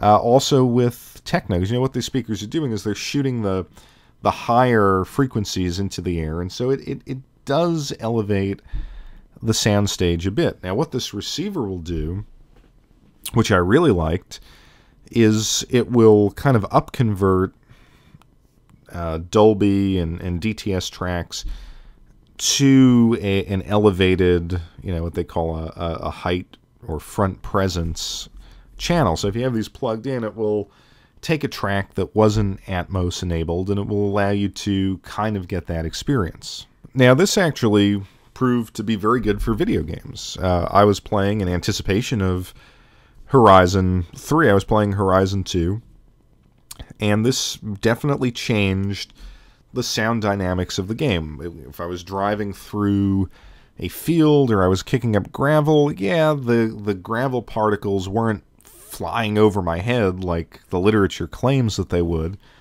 but it did give me more of a three-dimensional sound space to it. So for $100, I actually thought that was worth it. Now with movies, actually the movie thing is silly. Basically, there were a wave of initial releases, Dolby Atmos content on Blu-ray, but then it struck the geniuses at Hollywood to say, well, hold on, we're trying to sell 4K, so we're only going to put the Atmos track on 4K Blu-rays, even though any Blu-ray player, as long as it can send out bitstream, can just send out the Atmos metadata, I guess it is, and play it over an enabled speaker. So that's complete bullshit. But I tried two movies, and believe me, they're not many. There's just a handful of them, and supposedly the best one is Transformers. I don't even know which Transformers it is, but a recent Transformers, and a movie called Everest. And it's pretty interesting what they, the comparison between the two. Now, Transformers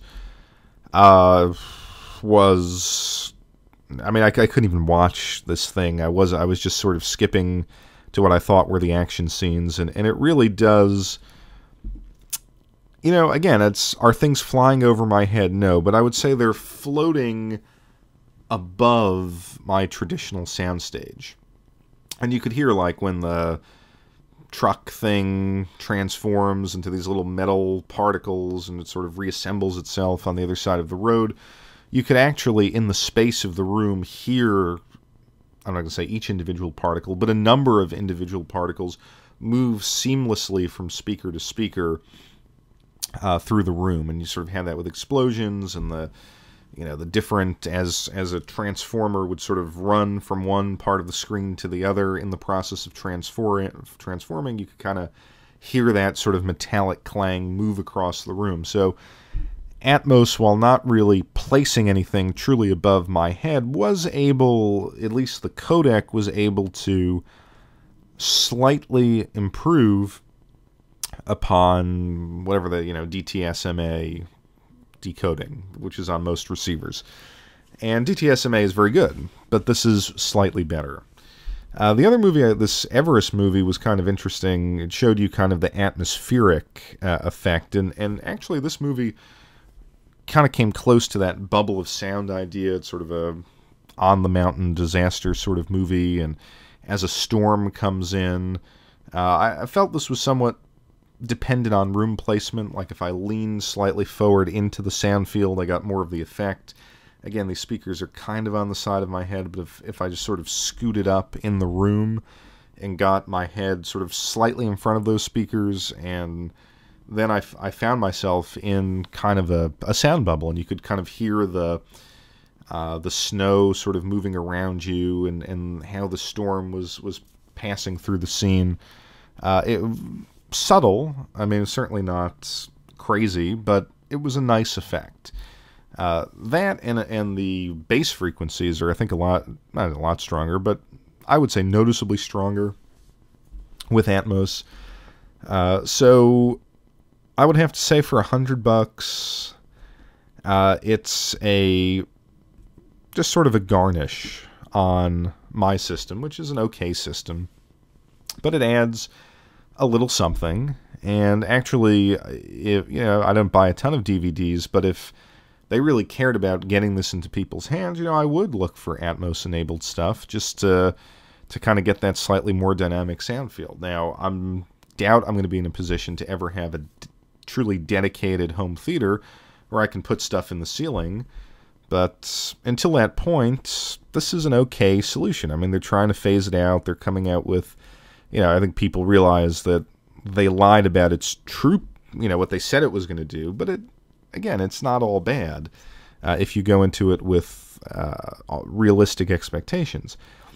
Now, there's a competing format called DTS:X, which does the same thing, but it doesn't require you to buy special speakers and will just deal with whatever speaker placement you have. But I think even less films have this DTS:X. So, I think that this is, if you have one of these enabled speakers, and maybe the Pioneer things will drop to like $50 for Christmas, try it out. I mean, it may vary based on the receivers. I was posting about this in one of the AV forums, and someone told me that, well, the Denon, whatever program they use, the Odyssey Room EQ program, will kind of match those speakers better than some other receivers. Who knows? I think for $50 to $100, worth a try. Maybe you'll get a better sound experience out of it. The last thing I'll say about the receiver and about this whole upgrade process was I was shocked at how hot this thing ran. So I had to actually pick up two 120 millimeter USB-powered laptop or PC fans and sort of attach them to the side of this thing. And now I'm at a sort of comfortable 26C. Whereas it was like 42 before that. So if you're going to get one of these higher-end receivers, as my friend who's into home theater pointed out, he's like, well, what do you expect? Once you start upping, you're going into the higher price ranges, there's more power, more stuff going on, the things run incredibly hot. So worth noting. But yeah, I want to say that I think I'm done now. I think I've gotten certainly the video game performance that I want. By the way, if they could ever get Atmos into video games, I mean, it would be brilliant for video games, even in this, put speaker on top of speaker format, just to have that ability to get the sort of bullet sounds across the screen, stuff like that. I actually think there's potential there. But yeah, I think for gaming, it's where I want it to be. Not a big movie guy, but I think definitely for movies, it's where I want it to be. And I know that if I click off that, whatever they call dynamic volume, that sort of dynamic range compression, and if I've ever gotten to a bigger room, this thing could tear it down. I do think as far as medium-sized rooms, this is a nice amount of power to have. I've got the expandability for the future, so I'm not really sure what more of an upgrade I can do, although, again, you always get the bug. Maybe you swap out speakers here or there, but I guess the point I'm trying to make now through two segments is don't neglect home theater. I think especially with more modern games, I shouldn't even say that, because I talked about doing my sort of two-speaker old Pioneer receiver setup and hooking in all of my old consoles to it. That's also worth it. And if you go on eBay, you'll find a million of these old receivers with a million different old school inputs, and you can do a retro gaming center like that. But with the newer stuff, I do think it's worth it. I think it's overlooked. I think you want to move away from sound bars. You want to move away from all that Bose nonsense, and really consider, if you're looking for that upgrade, if you get into a point where there's no real new systems to buy. Of course, now with the Neo and Scorpio and the new Nintendo system, we're not there, but whatever. If you have some money to throw at a video game setup and you want to take it to that next level, don't neglect home theater. I was talking to a friend of mine who never really got into it, and I said, look, you guys are movie watchers, you're a gamer. It's the guy I play the Madden with and stuff like that. Try it out. I mean, what do you have to lose? You're listening to these video games through two tinny speakers. And when he's over, he's like, oh, this really does make a difference. So you don't have to go crazy. You don't have to spend thousands of dollars. Even actually for video games, you can get by with home theater in a box. You can get by with some of the mid to low range stuff and be really, really satisfied. So yeah, home theater for video games, definitely worth considering. And if you're into it as a hobby, it's a hobby that will suck away a lot of money and a lot of time.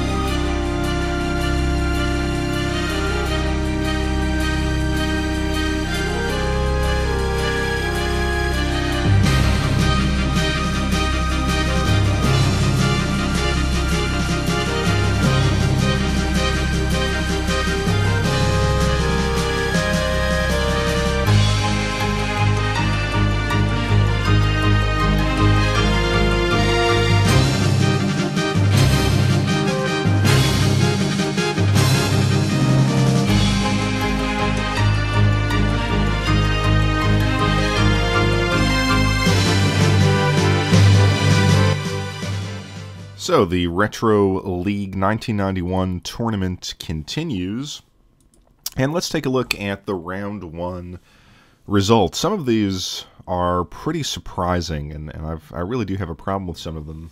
And then we'll move on, and I'll vote in round two here. So round one, first we had Sonic the Hedgehog winning 90% to 9%, roughly. I'll just use the round numbers here, against Ease on the Sega Genesis. Again, I supported that because you could vote for Ease later on.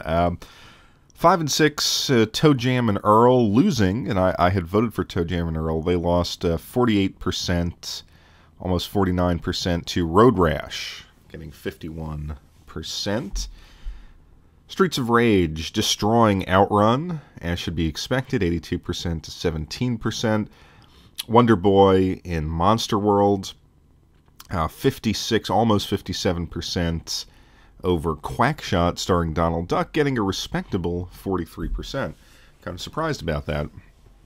TurboGrafx, Bonk's Revenge, beating Bomberman 57 to 42. Now, that game, Bomberman I should say, that sort of had a late push because Bonk's Revenge really was dominating kind of in the early stages of voting.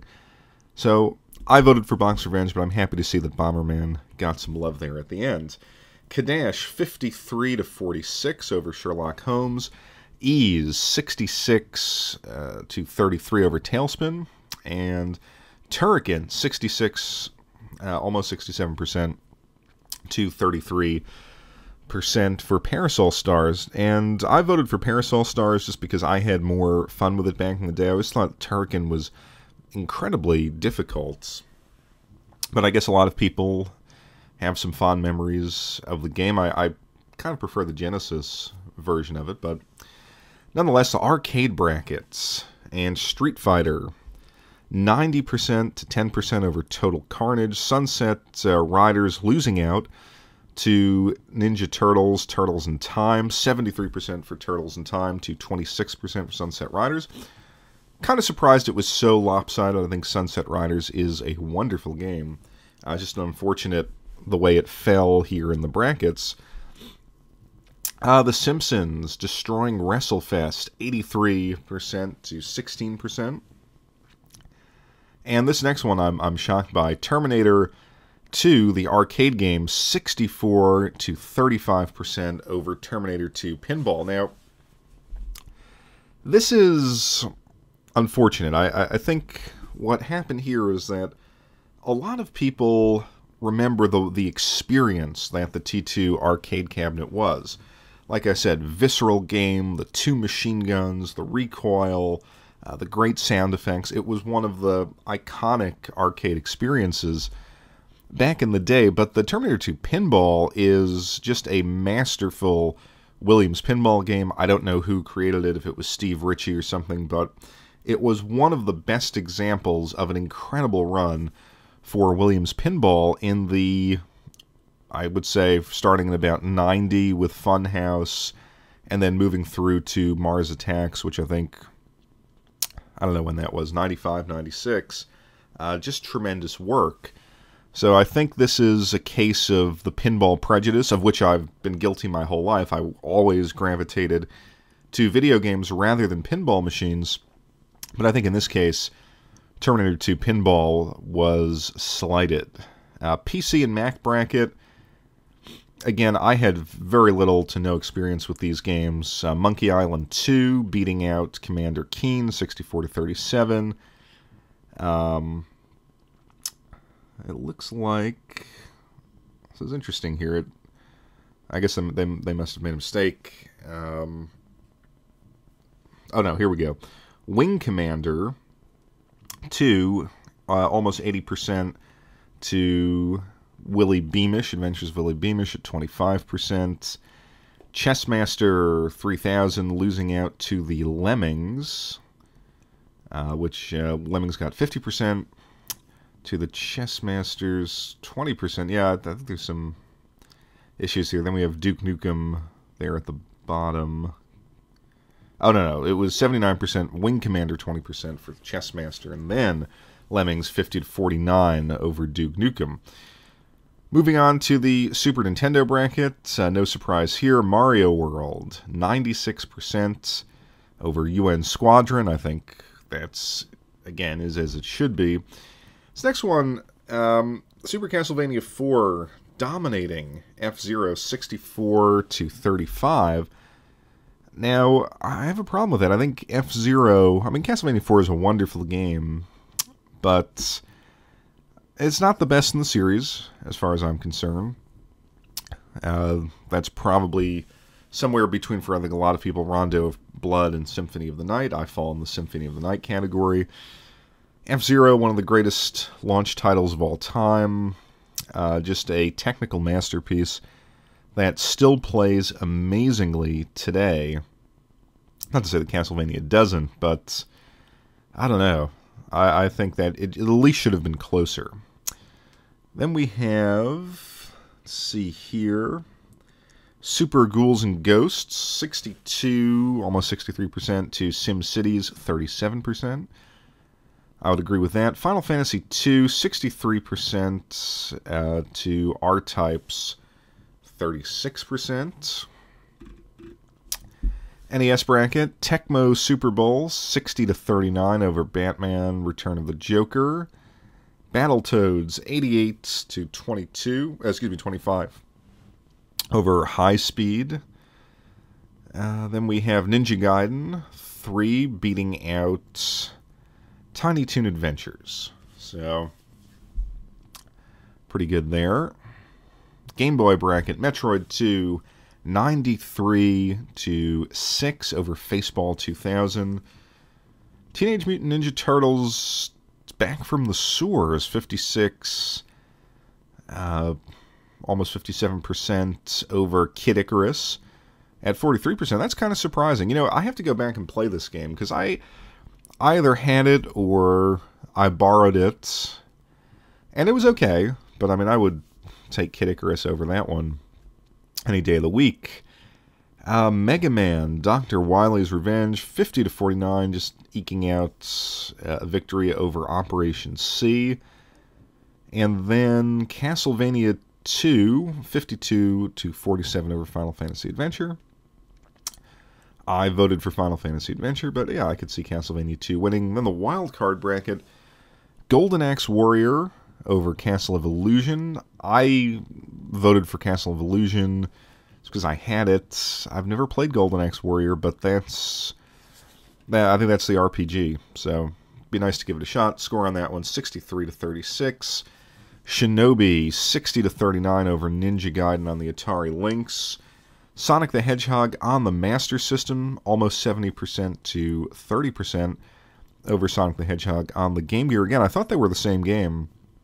I'll have to take a closer look at them and see what's different. And then Out of This World on the Amiga, 75 to 25 over Stun Runner on the Atari Lynx. So those are your results. Now let's look at the matchups here in round 2. So the first matchup we have is Sonic the Hedgehog versus Road Rash. As much as I liked Road Rash for all the reasons I explained in the last episode, I think Sonic the Hedgehog is the clear winner.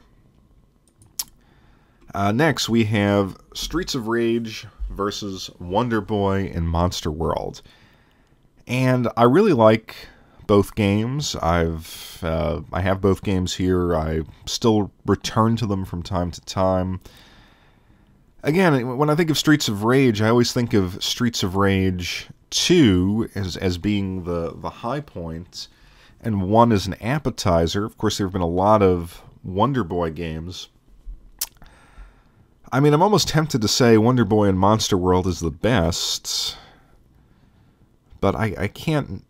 I don't know. I have to go with Streets of Rage. It's just, I would say I've had slightly more fun with that overall, even though Wonder Boy and Monster World is a gem. Bonk's Revenge versus Kadash. Like I said, Kadash was decent. I always preferred it in the arcade. Bonk's Revenge, a favorite of mine, so I'm going to go with that. Then we have Turrican versus Ys 3, and I will go with Ys 3 again, because I think Ys 3 is a great game, and I like the Genesis version, but I think it is a game that you associate with the TurboGrafx, and I'd like to see it go far. I think Turrican, again, very difficult and not the best in the series, even though it was iconic and a game that I played a lot, because I did have it. I just think got to give Ys 3 some love. Street Fighter 2 versus Teenage Mutant Ninja Turtles, Turtles in Time. I think this is going to be closer than a lot of people think, because we have kind of the first. I mean, obviously you have the original Street Fighter. I would argue that that was a significantly different game to Street Fighter 2. So I think Street Fighter 2, the first in the classic Capcom fighting game series that dominated the 90s, versus the high point of the Ninja Turtles game. So I could see a lot of people going with Turtles in Time, arguably the high point of the whole Konami beat-em-up genre, even though I kind of give that to The Simpsons personally. Nonetheless, I think here you have to go with historical significance, and even in its own time, Street Fighter 2 was generating lines of people to play. Teenage Mutant Ninja Turtles was not, so I'm going to go with Street Fighter 2. Again, I think it's one of the best arcade games of all time. Simpsons versus Terminator 2, again, a battle of iconic arcade experiences. And I'm going to go with The Simpsons again, because I think it is the best Konami beat-em-up. I think it's visually one of the most impressive accomplishments of the arcade, and I think overall just a more fun game to play. Monkey Island 2 versus Out of This World. Again, no experience with these games. I voted for Out of This World based on some footage I saw of it. It looks like an interesting sci-fi type game, so I'll go with that. Wing Commander 2 versus the Lemmings. Again, very limited experience. I played Wing Commander 2 at a friend's house. I'll go with that. Super Mario World versus Castlevania 4. I suspect a lot of the Castlevania people are going to go crazy here and really try to put Super Castlevania over Super Mario World. It's one of the problems with this tournament is anyone can vote, of course, which, I mean, that's not an inherent problem in and of itself. And you can only vote once, but I think when fanboys hear that this is going on, they sort of rush in and will vote up a title over another. I think in the history of games, I don't think you can put Super Castlevania 4 over Super Mario World, so I'll go with that. Final Fantasy II versus Super Ghouls and Ghosts. Again, I liked Final Fantasy II. I think Super Ghouls and Ghosts is probably going to win, but for my purposes, I just had more fun with Final Fantasy II. Tecmo Bowl versus Shatterhand, to me, Tecmo Super Bowl rather versus Shatterhand. Tecmo Super Bowl all the way. I don't think you can overstate how big of a game that was in just announcing Nintendo to a wider audience. Battletoads versus Ninja Gaiden, two very difficult games. I always preferred Battletoads. We move on to the Game Boy here. Metroid 2 versus Back from the Sewers. I have to go with Metroid 2. I'll be curious to see if people vote up Back from the Sewers, but Metroid 2 was excellent on the Game Boy. I mean, if you go back, and again, it was one of those experiences where you were playing Metroid on the NES, and to just shrink that down and have it in your hand in the car was incredible. Mega Man versus Castlevania 2. I'm going to vote for Castlevania 2 here, because even though I voted against it, because I liked Final Fantasy Adventure better, I think as far as a good side-scrolling game, Mega Man's good, but I always liked Castlevania 2. So I'll go with that. Golden Axe Warrior versus Shinobi. Again, I've never played Golden Axe Warrior, but I had Shinobi, and it was, as I mentioned in the last episode, very impressive, so I'm going to go with that. And Sonic the Hedgehog on the Master System versus Out of This World on the Amiga. I will easily take Sonic the Hedgehog on the Master System. Submit those votes. So we will see how it plays out. In the end, actually, it's interesting. I submitted the vote, and in the previous round, you could actually see the percentages of people who had voted before, and so you could see where a game was standing. Now they took that away. I think that was smart, because I think, if people say, oh my god, game X is losing, they'll try to get batches of people in to vote. So there you have it, round 2 of the 1991 Retro League video game tournament. Again, go to theretroleague.com. You can vote in any round, even if you haven't signed up for the forums, even if you haven't voted in the previous round.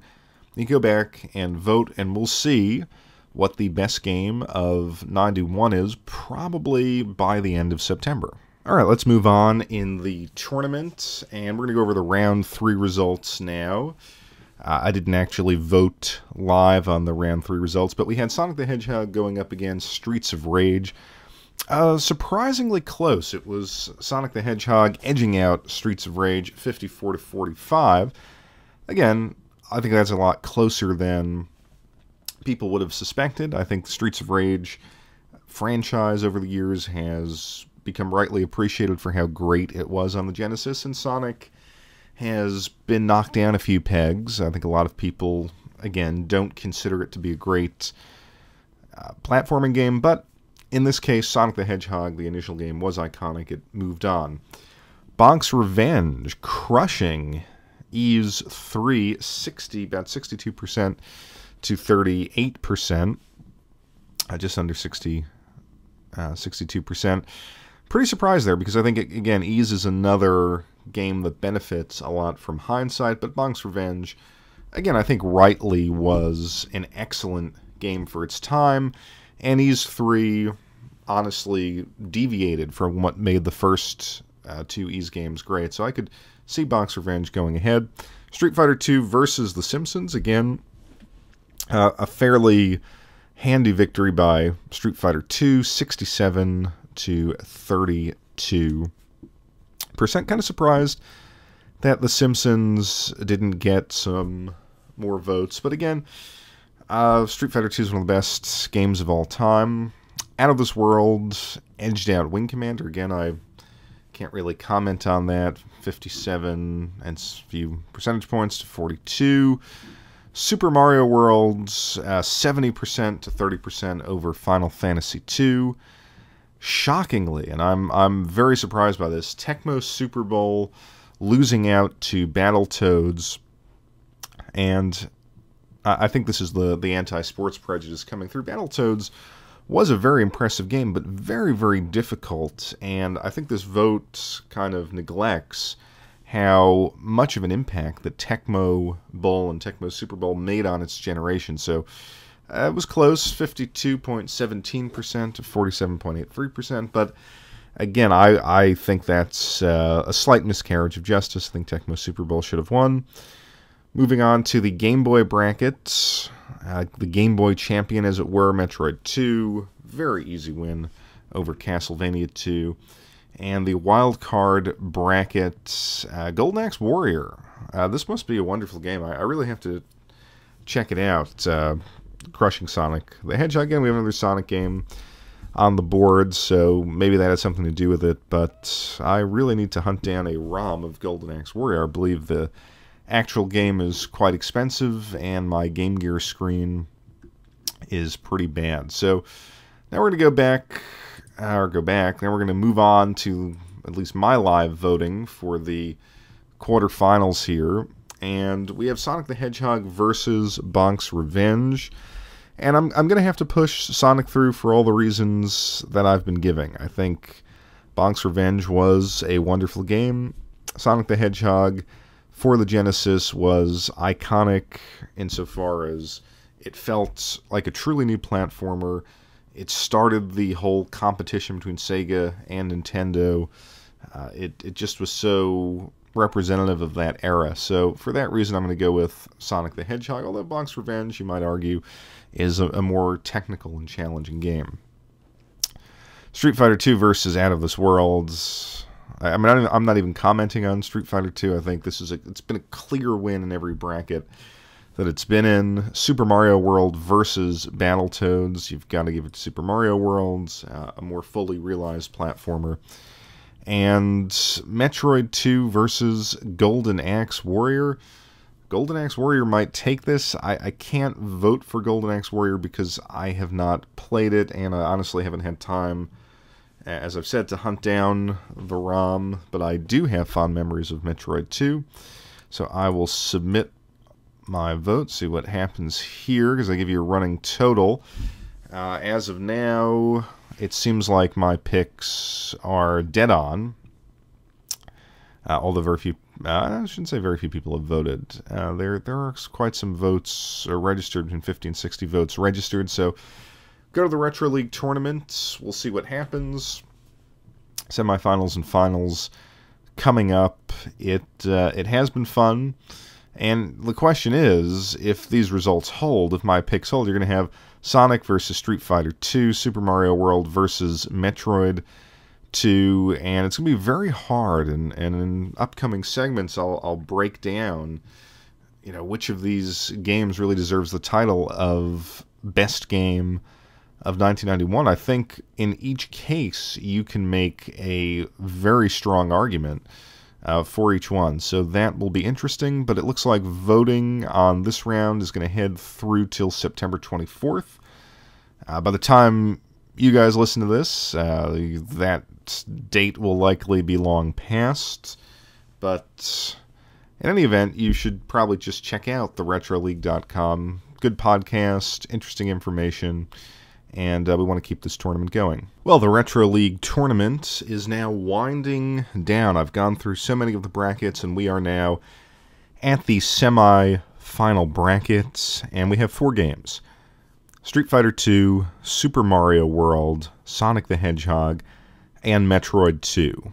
And the matchups are Sonic the Hedgehog versus Street Fighter 2, and Super Mario World versus Metroid 2. Metroid 2 on the Game Boy, obviously.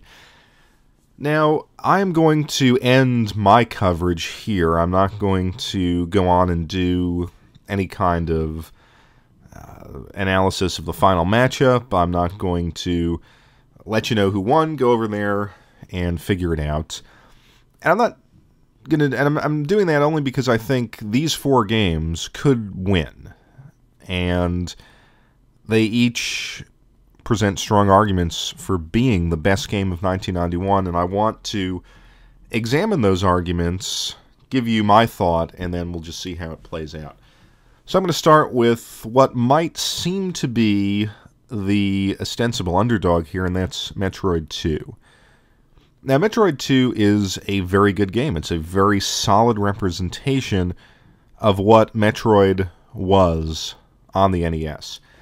And I have not played it in a long time, as I've mentioned in some of the other segments that I've done on this tournament, but what I took away from it, even back in the day, was that this was, I think, personally, the first game that really gave you the impression that the Game Boy was something special. It was capable of rendering NES worlds. Now, that had always been the advertisement approach to the Game Boy. It's, well, you're playing these great games at home, and now you can play them on the road. But I think even as kids, when we were playing that original Mario Land, when we were playing some of the early Double Dragons, Blades of Steel, things like that, you got the sense that, oh yeah, I'm playing a Nintendo game, but I would rather go back to the Nintendo. And I think Metroid 2, at least for me, was the first game where I didn't say that. I said, you know what, this is a worthy sequel in its own right, and it's giving me a world in this little screen that, in some instances, in some ways, might be the rival or even have the potentially better than what's on the NES. And there were a number of games to do that. I think the first Final Fantasy games, Final Fantasy Adventure series, particularly 2 and 3, did that. I think certainly the Legend of Zelda Link's Awakening was an example of a game that was so special and captured so much of Zelda so well. It was actually, I think if we take the pure nostalgic glasses off, better than anything that was on the NES. And then, of course, Pokemon, which I only discovered later, but it was that ability to have a fully realized world in this little green screen. And Metroid 2 was the first game to do it, and of course, how could I possibly forget Super Mario World 2, which I think was the second game to do it. So that was quite an accomplishment for 91. Again, Mario Land 2 was 92, and then all those other games came after. Legend of Zelda 93, Pokemon, I want to say 95. So I think it's a worthy challenge. Now, I don't, to be honest with you, I don't really recall tons of minute detail about the game, only that I felt like I was doing all of the same, I had all the same challenges, all the same abilities that I had in the original Metroid on the NES, which, yeah, I'm going to say wasn't my favorite series. I kind of rediscovered and got to appreciate Metroid really with Super Metroid, but it was special, and did I own it? Or I think I don't think I owned it. I think I had an extended borrow of it. If you remember back in the day, you would lend a game out and things would happen and someone would move, or you just kind of got lost in the shuffle and you never gave it back to a friend, or you never got your game back. And so I had an extended borrowing session, probably for about, let's say, when did I get my Game Boy? Well, I mean, I played it obviously at this friend's house, who got all the latest stuff pretty quickly, but I got my Game Boy in 93 at the release of Zelda. So at that point, he had been tired of this game, and I asked to borrow it, and I got it for about a good year, 2 years. But hey, it was all fair. I mean, I lent out. I'm still waiting on games that I've lent out that I haven't gotten back from the era, that I probably never will get back. But yeah, so it was fun. I do think it's the weakest game here, but I think if you want to say, hey, you know, video gaming, expanding it beyond the console and challenging the console, and honestly challenging the arcade in the sense that as far as the side scroll, that Metroid 2 was better than some bad arcade games. So the ability to create quality games on a variety of platforms, and in this case on a handheld platform, and to be a destination game, I think from a technical standpoint, from just a historical standpoint of when it was released, what it was up against in its era, I think you can make that argument that this is the best game in the group. But not being a huge Metroid fan or a super fan of Metroid, just someone who appreciates Metroid, I can't give it to Metroid 2. Let's look at Super Mario World. Super Mario World against it in the bracket. And obviously, what can I say about Super Mario World? I mean, everyone's played it. Everyone's loved it. I don't know a single person who has said anything negative about the game.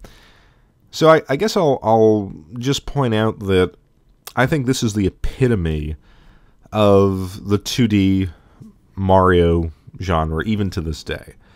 I think it's better than Yoshi's Island. I think it's better than New Super Mario, or whatever it was, New Super Mario Wii U and everything like that. I think this is the best representation of the 2D Mario universe, if you will. And I think it just, from the release date in 91 until today, I think that's the case. It gets everything right. It advanced in all the right ways over Mario 3, and Mario 3 is a great game. But this had a wow factor to it. It just exuded fun.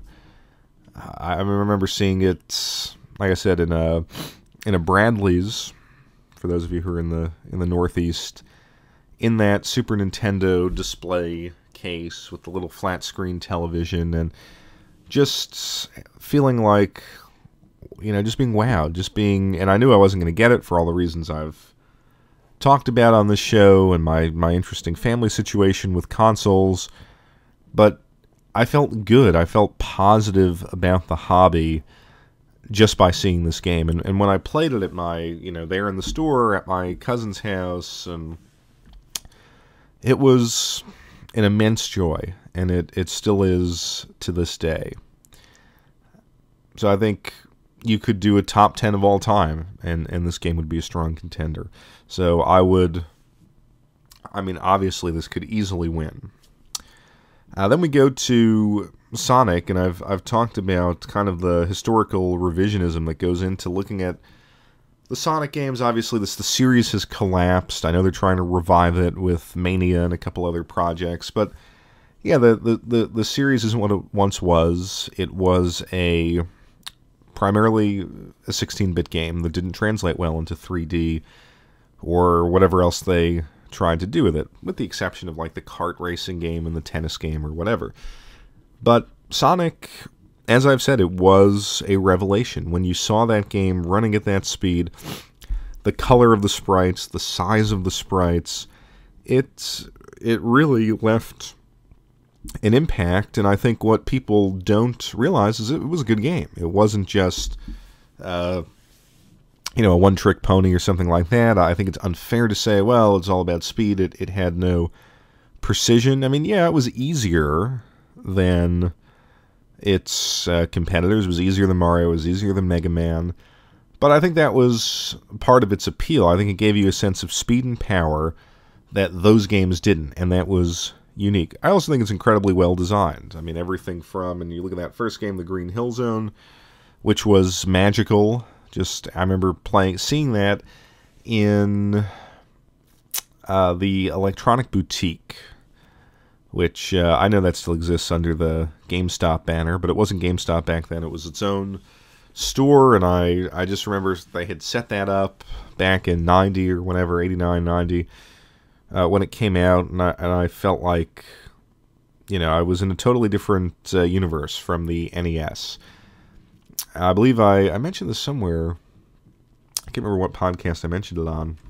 Could have been just within this tournament, but my parents rented the Genesis, and I played that game from like one Friday into Saturday. They only had rented at this local store for like a day or something. And man, I remember that so vividly. It was just an incredible experience going through that game and getting to the Starlight Zone, and I mean, really special. And of course, historically, I mean, before I get to the historical aspect, yes, mechanically, I think it's inferior to all three of these games. But it was the game historically that launched the Nintendo-Sega War, one of the most iconic times in the history of gaming. It was the game that created this very profitable industry. I mean, it wasn't just a one-company industry. It announced to all these different companies, including Sony and, I mean, can you argue Microsoft? I don't know, but certainly Sony looking and saying, whoa, hey, wait a minute, there's some real competition for consumer dollars. Let's get in, let's innovate, and this was the game that started all of that. So I think from that standpoint, you can make that argument, and that is a powerful historical argument that you can't make for any of these games. I mean, not even close. This was an industry-defining moment, and I think the entire hobby is better for it. So you can't discount that, and again, you can go look at theretroleague.com and see how the voting is going, but I think the voting, at least as it's when I'm recording this and it's not over, I think the voting reflects that. I think Sonic is doing surprisingly well, and I think for the right reasons, that it's finally getting that appreciation that I think as a community we haven't given the franchise, and particularly this game. And then you have Street Fighter 2, and I've talked at length about Street Fighter 2, but if I had to pull out one argument for why I think it is worthy here, I mean, yeah, it's a fighting game. It doesn't have the depth, or at least the kind of linear narrative depth that these other games have, but it has the technical depth, and it founded a genre. Now, again, that's an arguable point. Yes, there were other fighting games before it. I mean, obviously Street Fighter, but it was so well executed, and its vision of what a competitive arcade fighting game should be was so perfectly, obsessively defined in that game that it created this genre that we're still enjoying today, Evo and all the rest of it. So I've when I found it in the arcades, well, not in the arcades, as I said, I actually found it at a pool in this little shack. There were two games. One was Street Fighter 2, and I couldn't tell you what the other one was. That might have been a pinball. But playing it for the first time, I was intimidated. I was like, what the hell am I supposed to play? This is kind of like Final Fight, but not. How are these older kids who are, kicking me out of the way to play this game? How are they doing these moves? And so it was a game that I felt like in the days before the internet that you had to really explore it. There was a secret to it. There was a secret to acquiring the skill, and you kind of needed the mentorship almost of someone older than you to kind of tell you, especially before it came out for like the Super Nintendo and the Sega. Now I realize, looking back, that I want to say on some of those cabinets, I don't know if it was the first one or the Champions Edition one, they kind of showed you the joystick motions, and who knows why I didn't notice that, or I couldn't pull it off, or whatever, but my friends and I didn't see it, or didn't take notice of it, or didn't understand it, or whatever the case was, and so it was just this mystery to us on how do you do all these great moves. And so it became, throughout the 90s, certainly from 91 to 95, when I was really hitting up the arcades on a frequent basis, it became a sport, it became a skill, it became a journey really to figure out how to play all of these characters. And it's a situation that I think continues to this day, even though I know how to play all these characters. I still haven't mastered Zangief. I'm still not comfortable with Dalsim. I'm not a great, well, of course you couldn't play Vega in those games.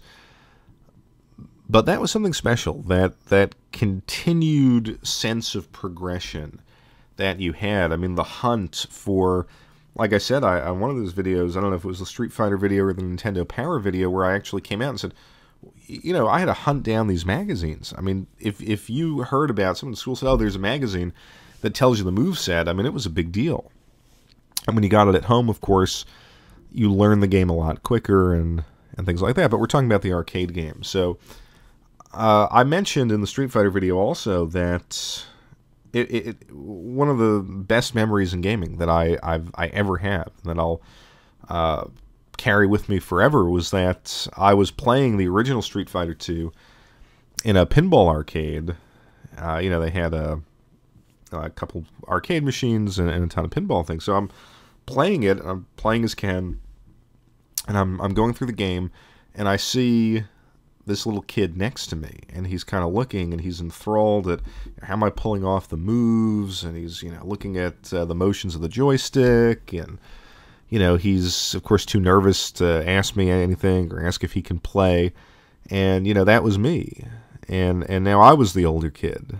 I was in my late 20s at that point, but so just seeing the fact that the game still had that sense of awe for a young kid these days who, you get an iPhone in his pocket, and yet this game completely drew him in. And so which of course never happened to me, I was like, hey kid, here, take, play, I've got a couple credits left, enjoy.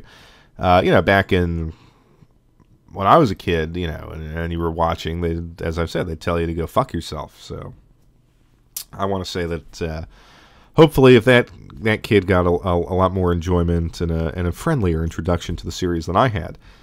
I think the other thing that is powerfully evident and a great sort of representation of how great this game is the fact that if you play it today, and this happened to me, I want to say about a year ago, buddy came in. I only see him once a year. He's a gamer. I mean, he was my sort of gaming friend all throughout high school.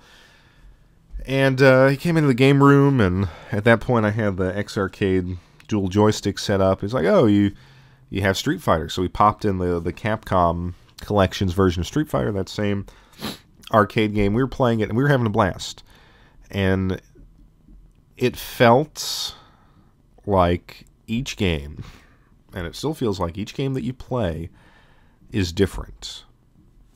Now, I realize that's not the case. Look, if you're an expert player and you've got the frames memorized, and yeah, I mean, obviously, if you put the computer on normal, you can kind of thrash them in every match. Every match is going to be the same. But when you play against that other human player, each game feels different.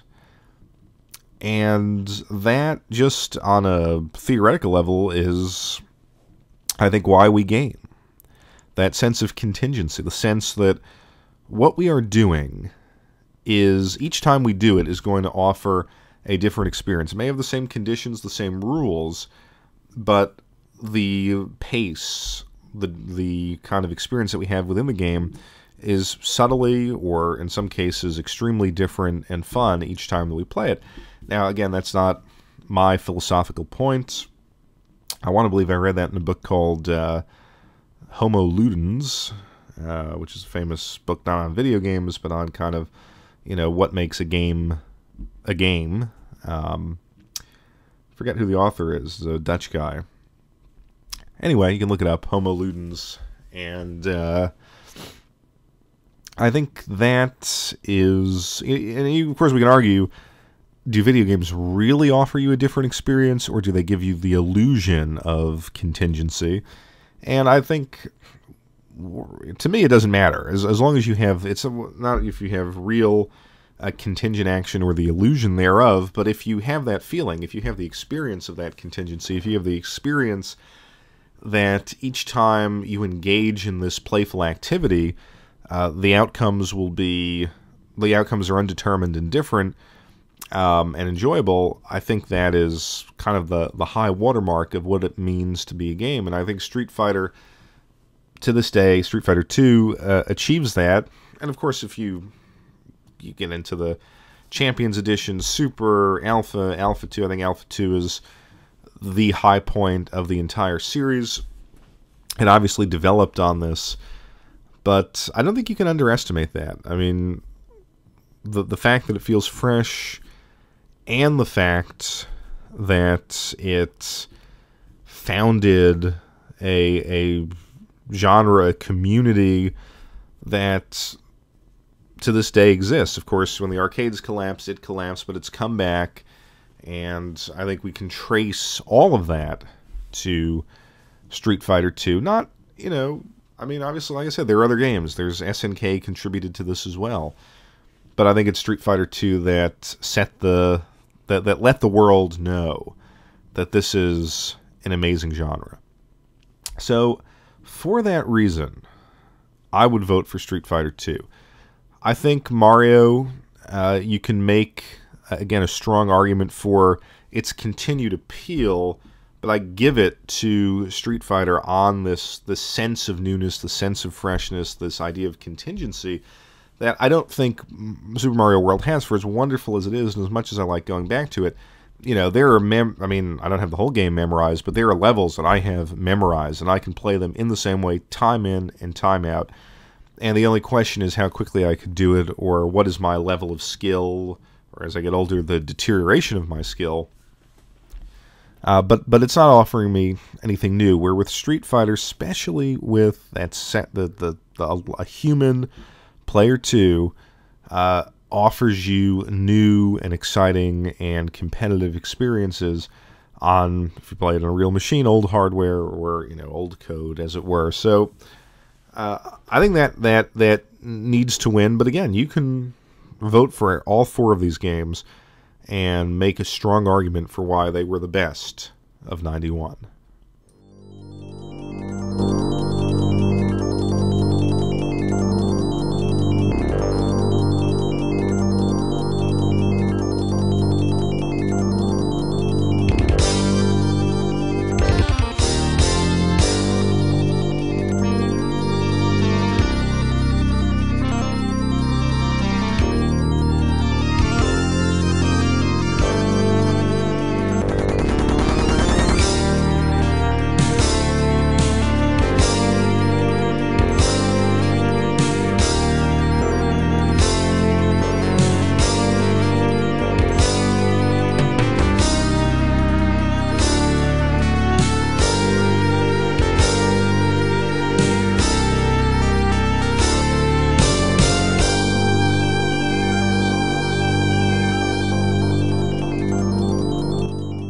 All right, I want to end the show talking about selling games, and specifically selling a part of my game collection. Now, you may have noticed over the past couple of episodes that my mood and that my perspective on games was getting a little bit negative. And again, this is a retro critical podcast, so I don't feel the need to be positive. I don't approach life thinking I need to maintain a positive attitude. I like to approach life with a sense of critical realism. Not to say that I don't enjoy things, but I think we need, particularly if you live in the United States, to really think critically about the world around you, and I try to take that approach with the hobby that I love. But even that having been said, even over the past, like I said, 2-3 months, I think I've strayed beyond the sort of critical aspect of the podcast, and I've been somewhat, I shouldn't even say on the podcast, but in just my general engagement with the hobby, it's turned from critical to somewhat negative, and I've been depressed. I mean, not in life in general, but I've just been depressed with the hobby. And the intention of this segment isn't to really go into why that is. I may do that at another time. But, and I've had downtimes with gaming in the past, and I've never kind of ultimately lost the passion. It's always come back, but I would say since the summer, and I had some time to myself this summer, and yet I found that even in those moments that I had to myself, and I could have broken into the closet and played any number of games for as long as I wanted on these, for a couple nights here, a couple nights there, and just generally lately, I didn't do it. In fact, I've been gaming very little, and it's not so much a work thing. It's just I just haven't had the desire to do a lot of gaming.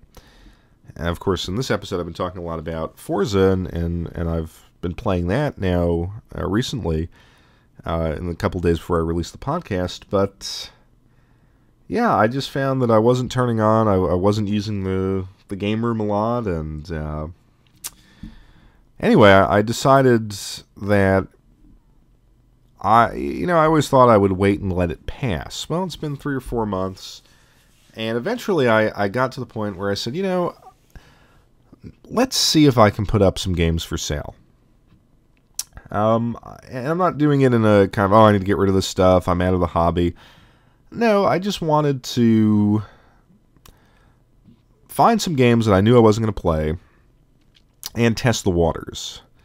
And I also wanted to put together a lot of games that I thought was unique, and I thought had some real value, and I thought represented some of my collecting goals over the past 6-7 years.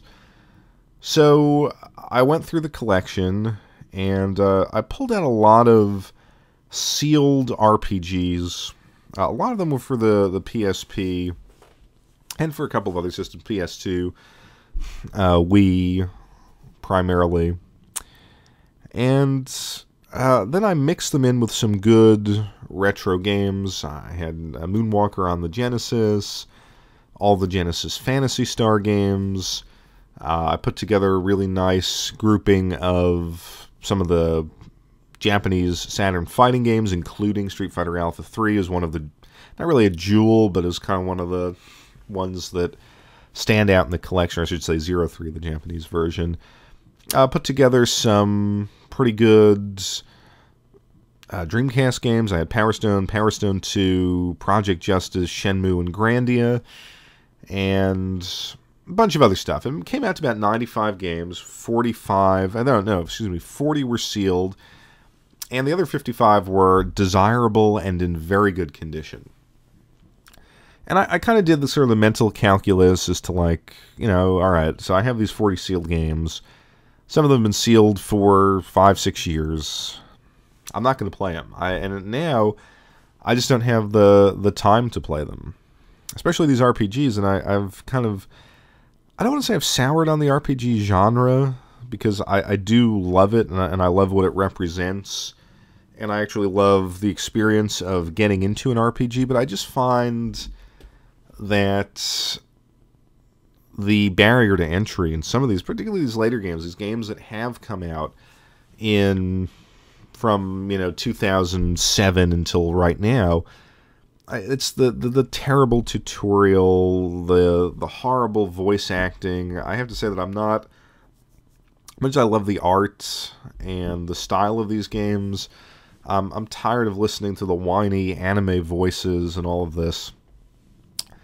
And just the system after system after system that you have to learn. This is why I love Bravely Default, by the way, because it sort of went back to the old school RPG style. It dispensed with all the nonsense, and it let you play the game as you wanted to play it. Anyway, I digress. So I put together a lot, and I was proud of this lot. And I said, this is something that I think is going to give people real, real value. And I put it up on eBay and Craigslist.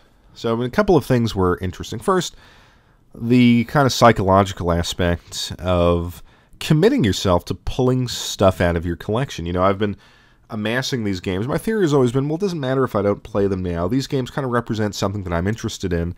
And I've had countless occasions over the course of my collecting life where I would go into the collection and pull out a sealed game that I had and unseal it and play it and discover something, even if it was 3 or 4 years after the purchase. Well, I do believe that is a big part of having a video game collection, but nonetheless, I hadn't done it with these games, so I was pulling these out, and I love those Saturn fighting games, but ultimately I looked at them and I said, these things are pretty pricey, and for the lot, I think to make the lot desirable, I had to add them in.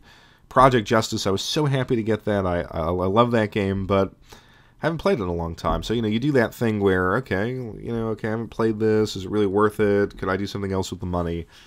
So it's sad. It's, I don't know how to explain it. It's like taking off a piece of armor, almost. Like I've built this collection, and each link, each game on the shelf represented something about me, some area of my interest, and also kind of it's timeline of sorts. Like, I have a fairly decent memory for when I bought this, where I was at my life at that point.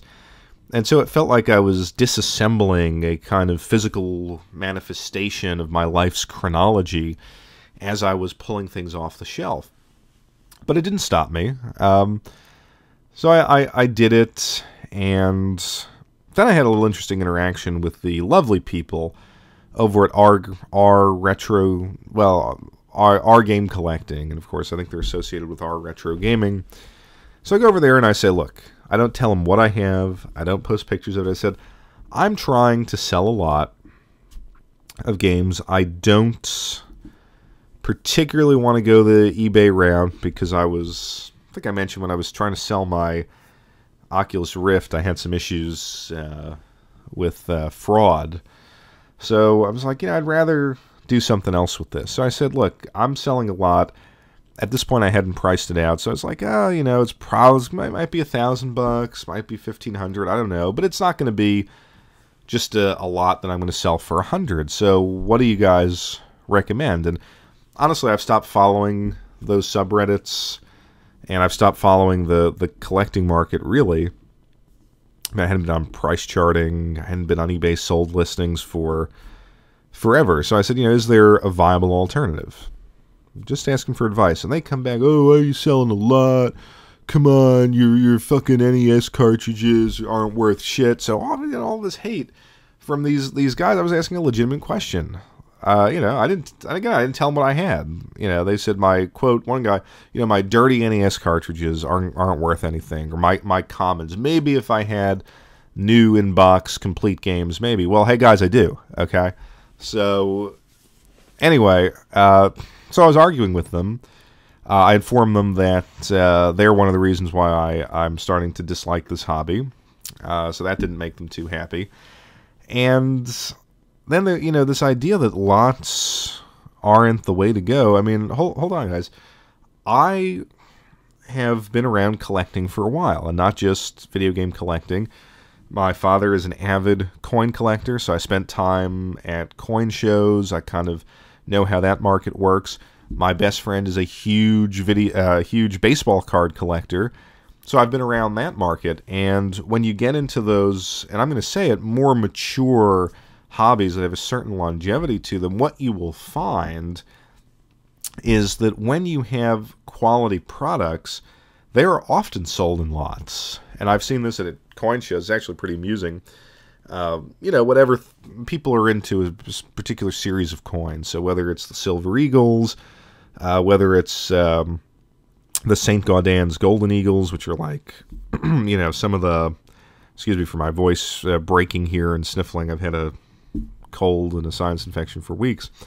People are into this certain coins, and these Golden Eagles are one of the hottest things. So people will go, and a guy, whatever, a vendor or whatever, they'll say, oh, I got the run from 27 to 33.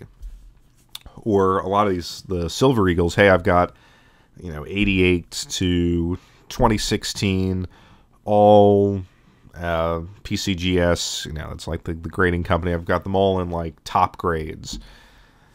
And I've seen people walk in, they've got a briefcase filled with cash, handcuffed to their arm, and they'll go and they'll make this deal. A friend of mine is this baseball card guy. He's got a lot of different collecting projects, but one of his projects was putting together every single set of Topps baseball cards, complete set, ever made, in unopened, for kind of the newer stuff that doesn't have a lot of value per card, to PSA 4 or 5 condition, which, when you're talking about cards from the 50s, is pretty good condition. So he put together that set, and we're talking, a closet full of this stuff. And of course, when you're going from 79 back to 52, which was the first year that there was a top set, each single card was graded in a slab. So we're talking, thousands and thousands of these slabbed cards. So, I'm not going to say what he was offered, but he basically put it on Craigslist, and he was missing one card. And again, I'm not gonna, I don't want to identify him too much, so I'm not going to tell you which card he was missing. But if you're familiar with baseball cards, you will know which card he was missing. And the offers coming in were incredible. You had auction houses contacting him, they'll buy the whole closet, stuff like that. So this idea in video games that you can't have a lot is utterly absurd.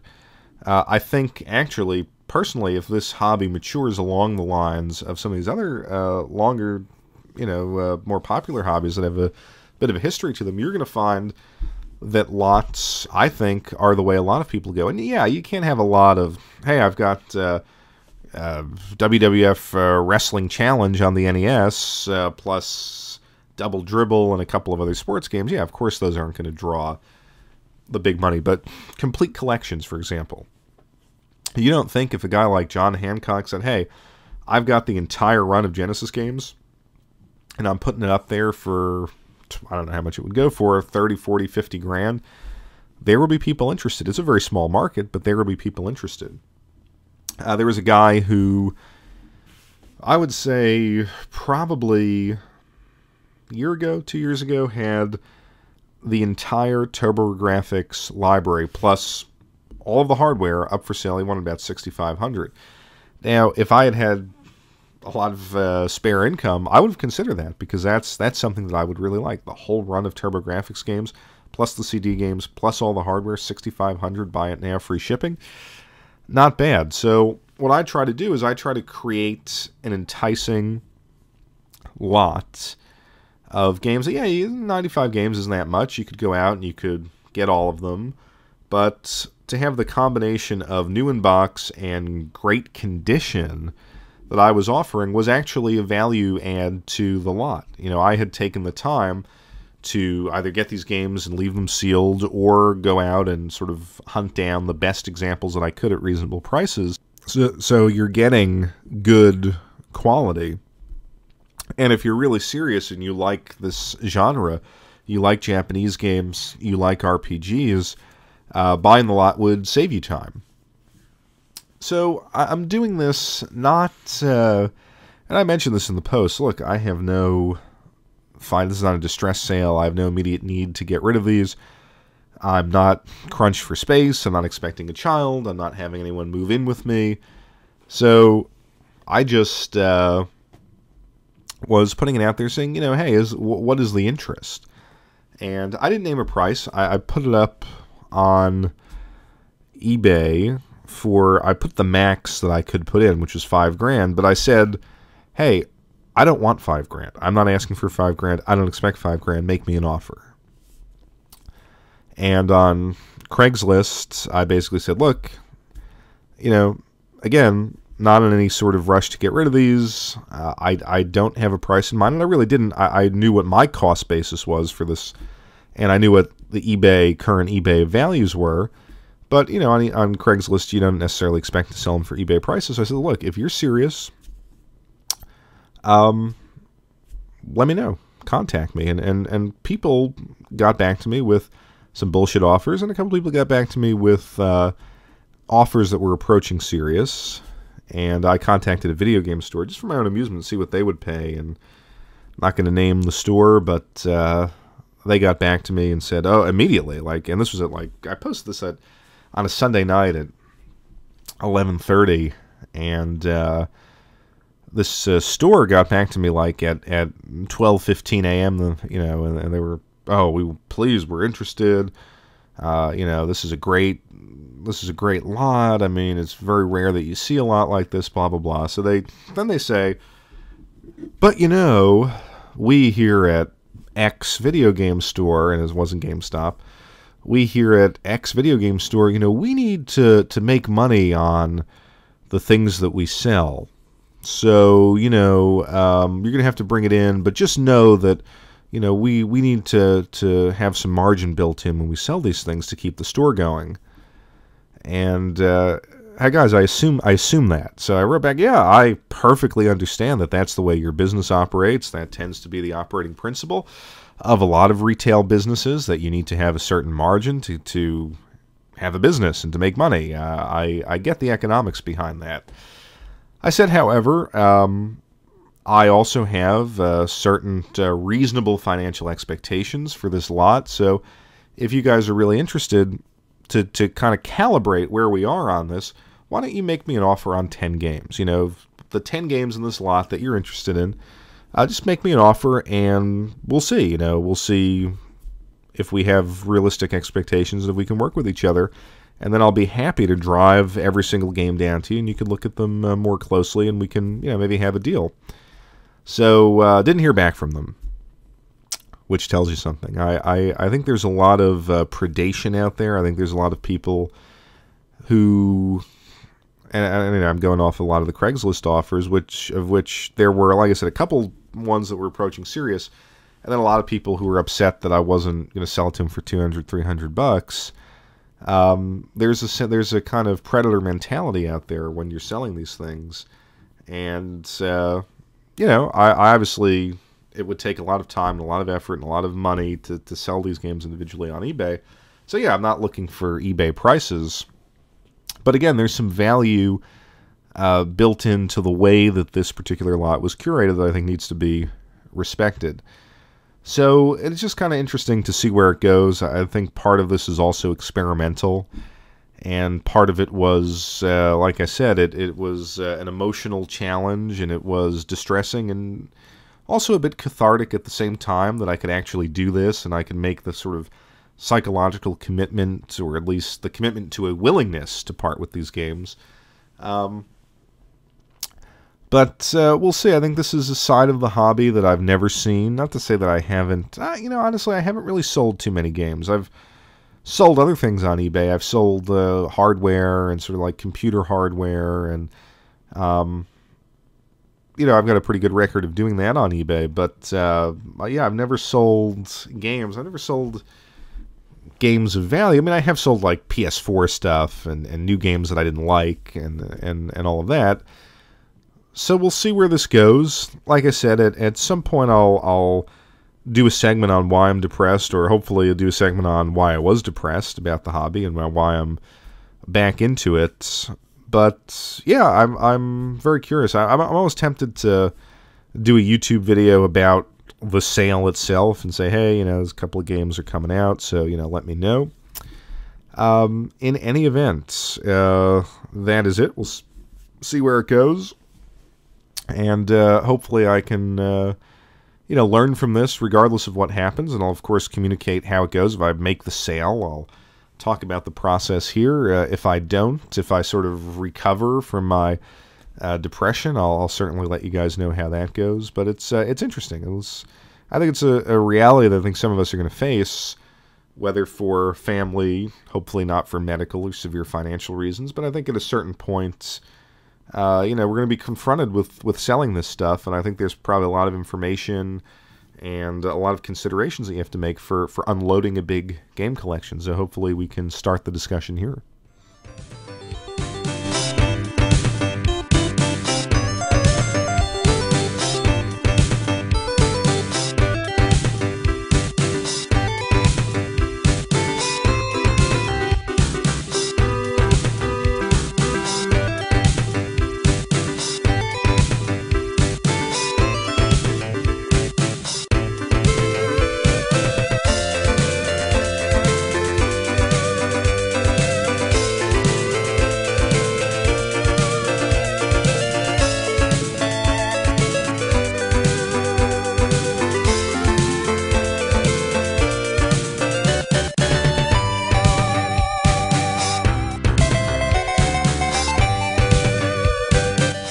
And there you have it, episode 11 of the Retro Critical Podcast. Couple notes here at the end of the episode.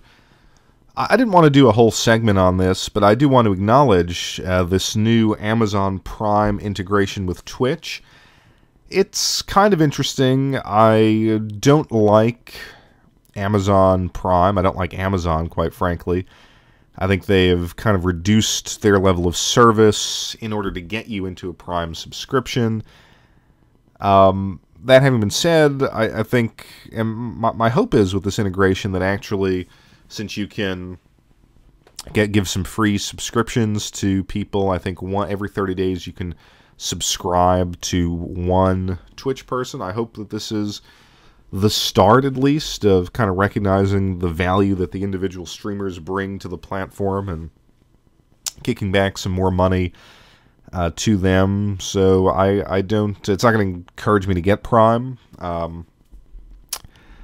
I hate to say it, but I think it needs to be said, and why not, on the Retro Critical podcast. It seems like one of the perks of Amazon Prime, one of the reasons why they get you to sign up, or at least entice you to sign up, is the promise of all this content. The problem, a lot of the times, is that it's throwaway content. The movies that you get for free are, you know, what was in the center of fucking Blockbuster back in the 90s. You know, I don't need to pay $99 a year to watch Bill Murray and Scrooged, okay? All the movies that you may want to see, all the new releases, are still locked behind a paywall. Same thing with Prime Unlimited Kindle, or whatever the hell they call it. That, I've tried that. You know, you don't get the latest books. You get kind of a nice sort of collection of old books, I guess, but you know, it's not like you get the hottest new stuff, new releases. I assume music is the same way. So I wonder if Amazon sees this as just another piece of throwaway content that they can toss on the pile, or if there's going to be some serious investment beyond just owning it as a business and letting Twitch turn a profit for them. I think Twitch did a bad job of promoting streamers, and I would argue paying them, even though I don't know the financial aspect of it. I just think, as I've talked about with YouTube, the business model is an exploitative one.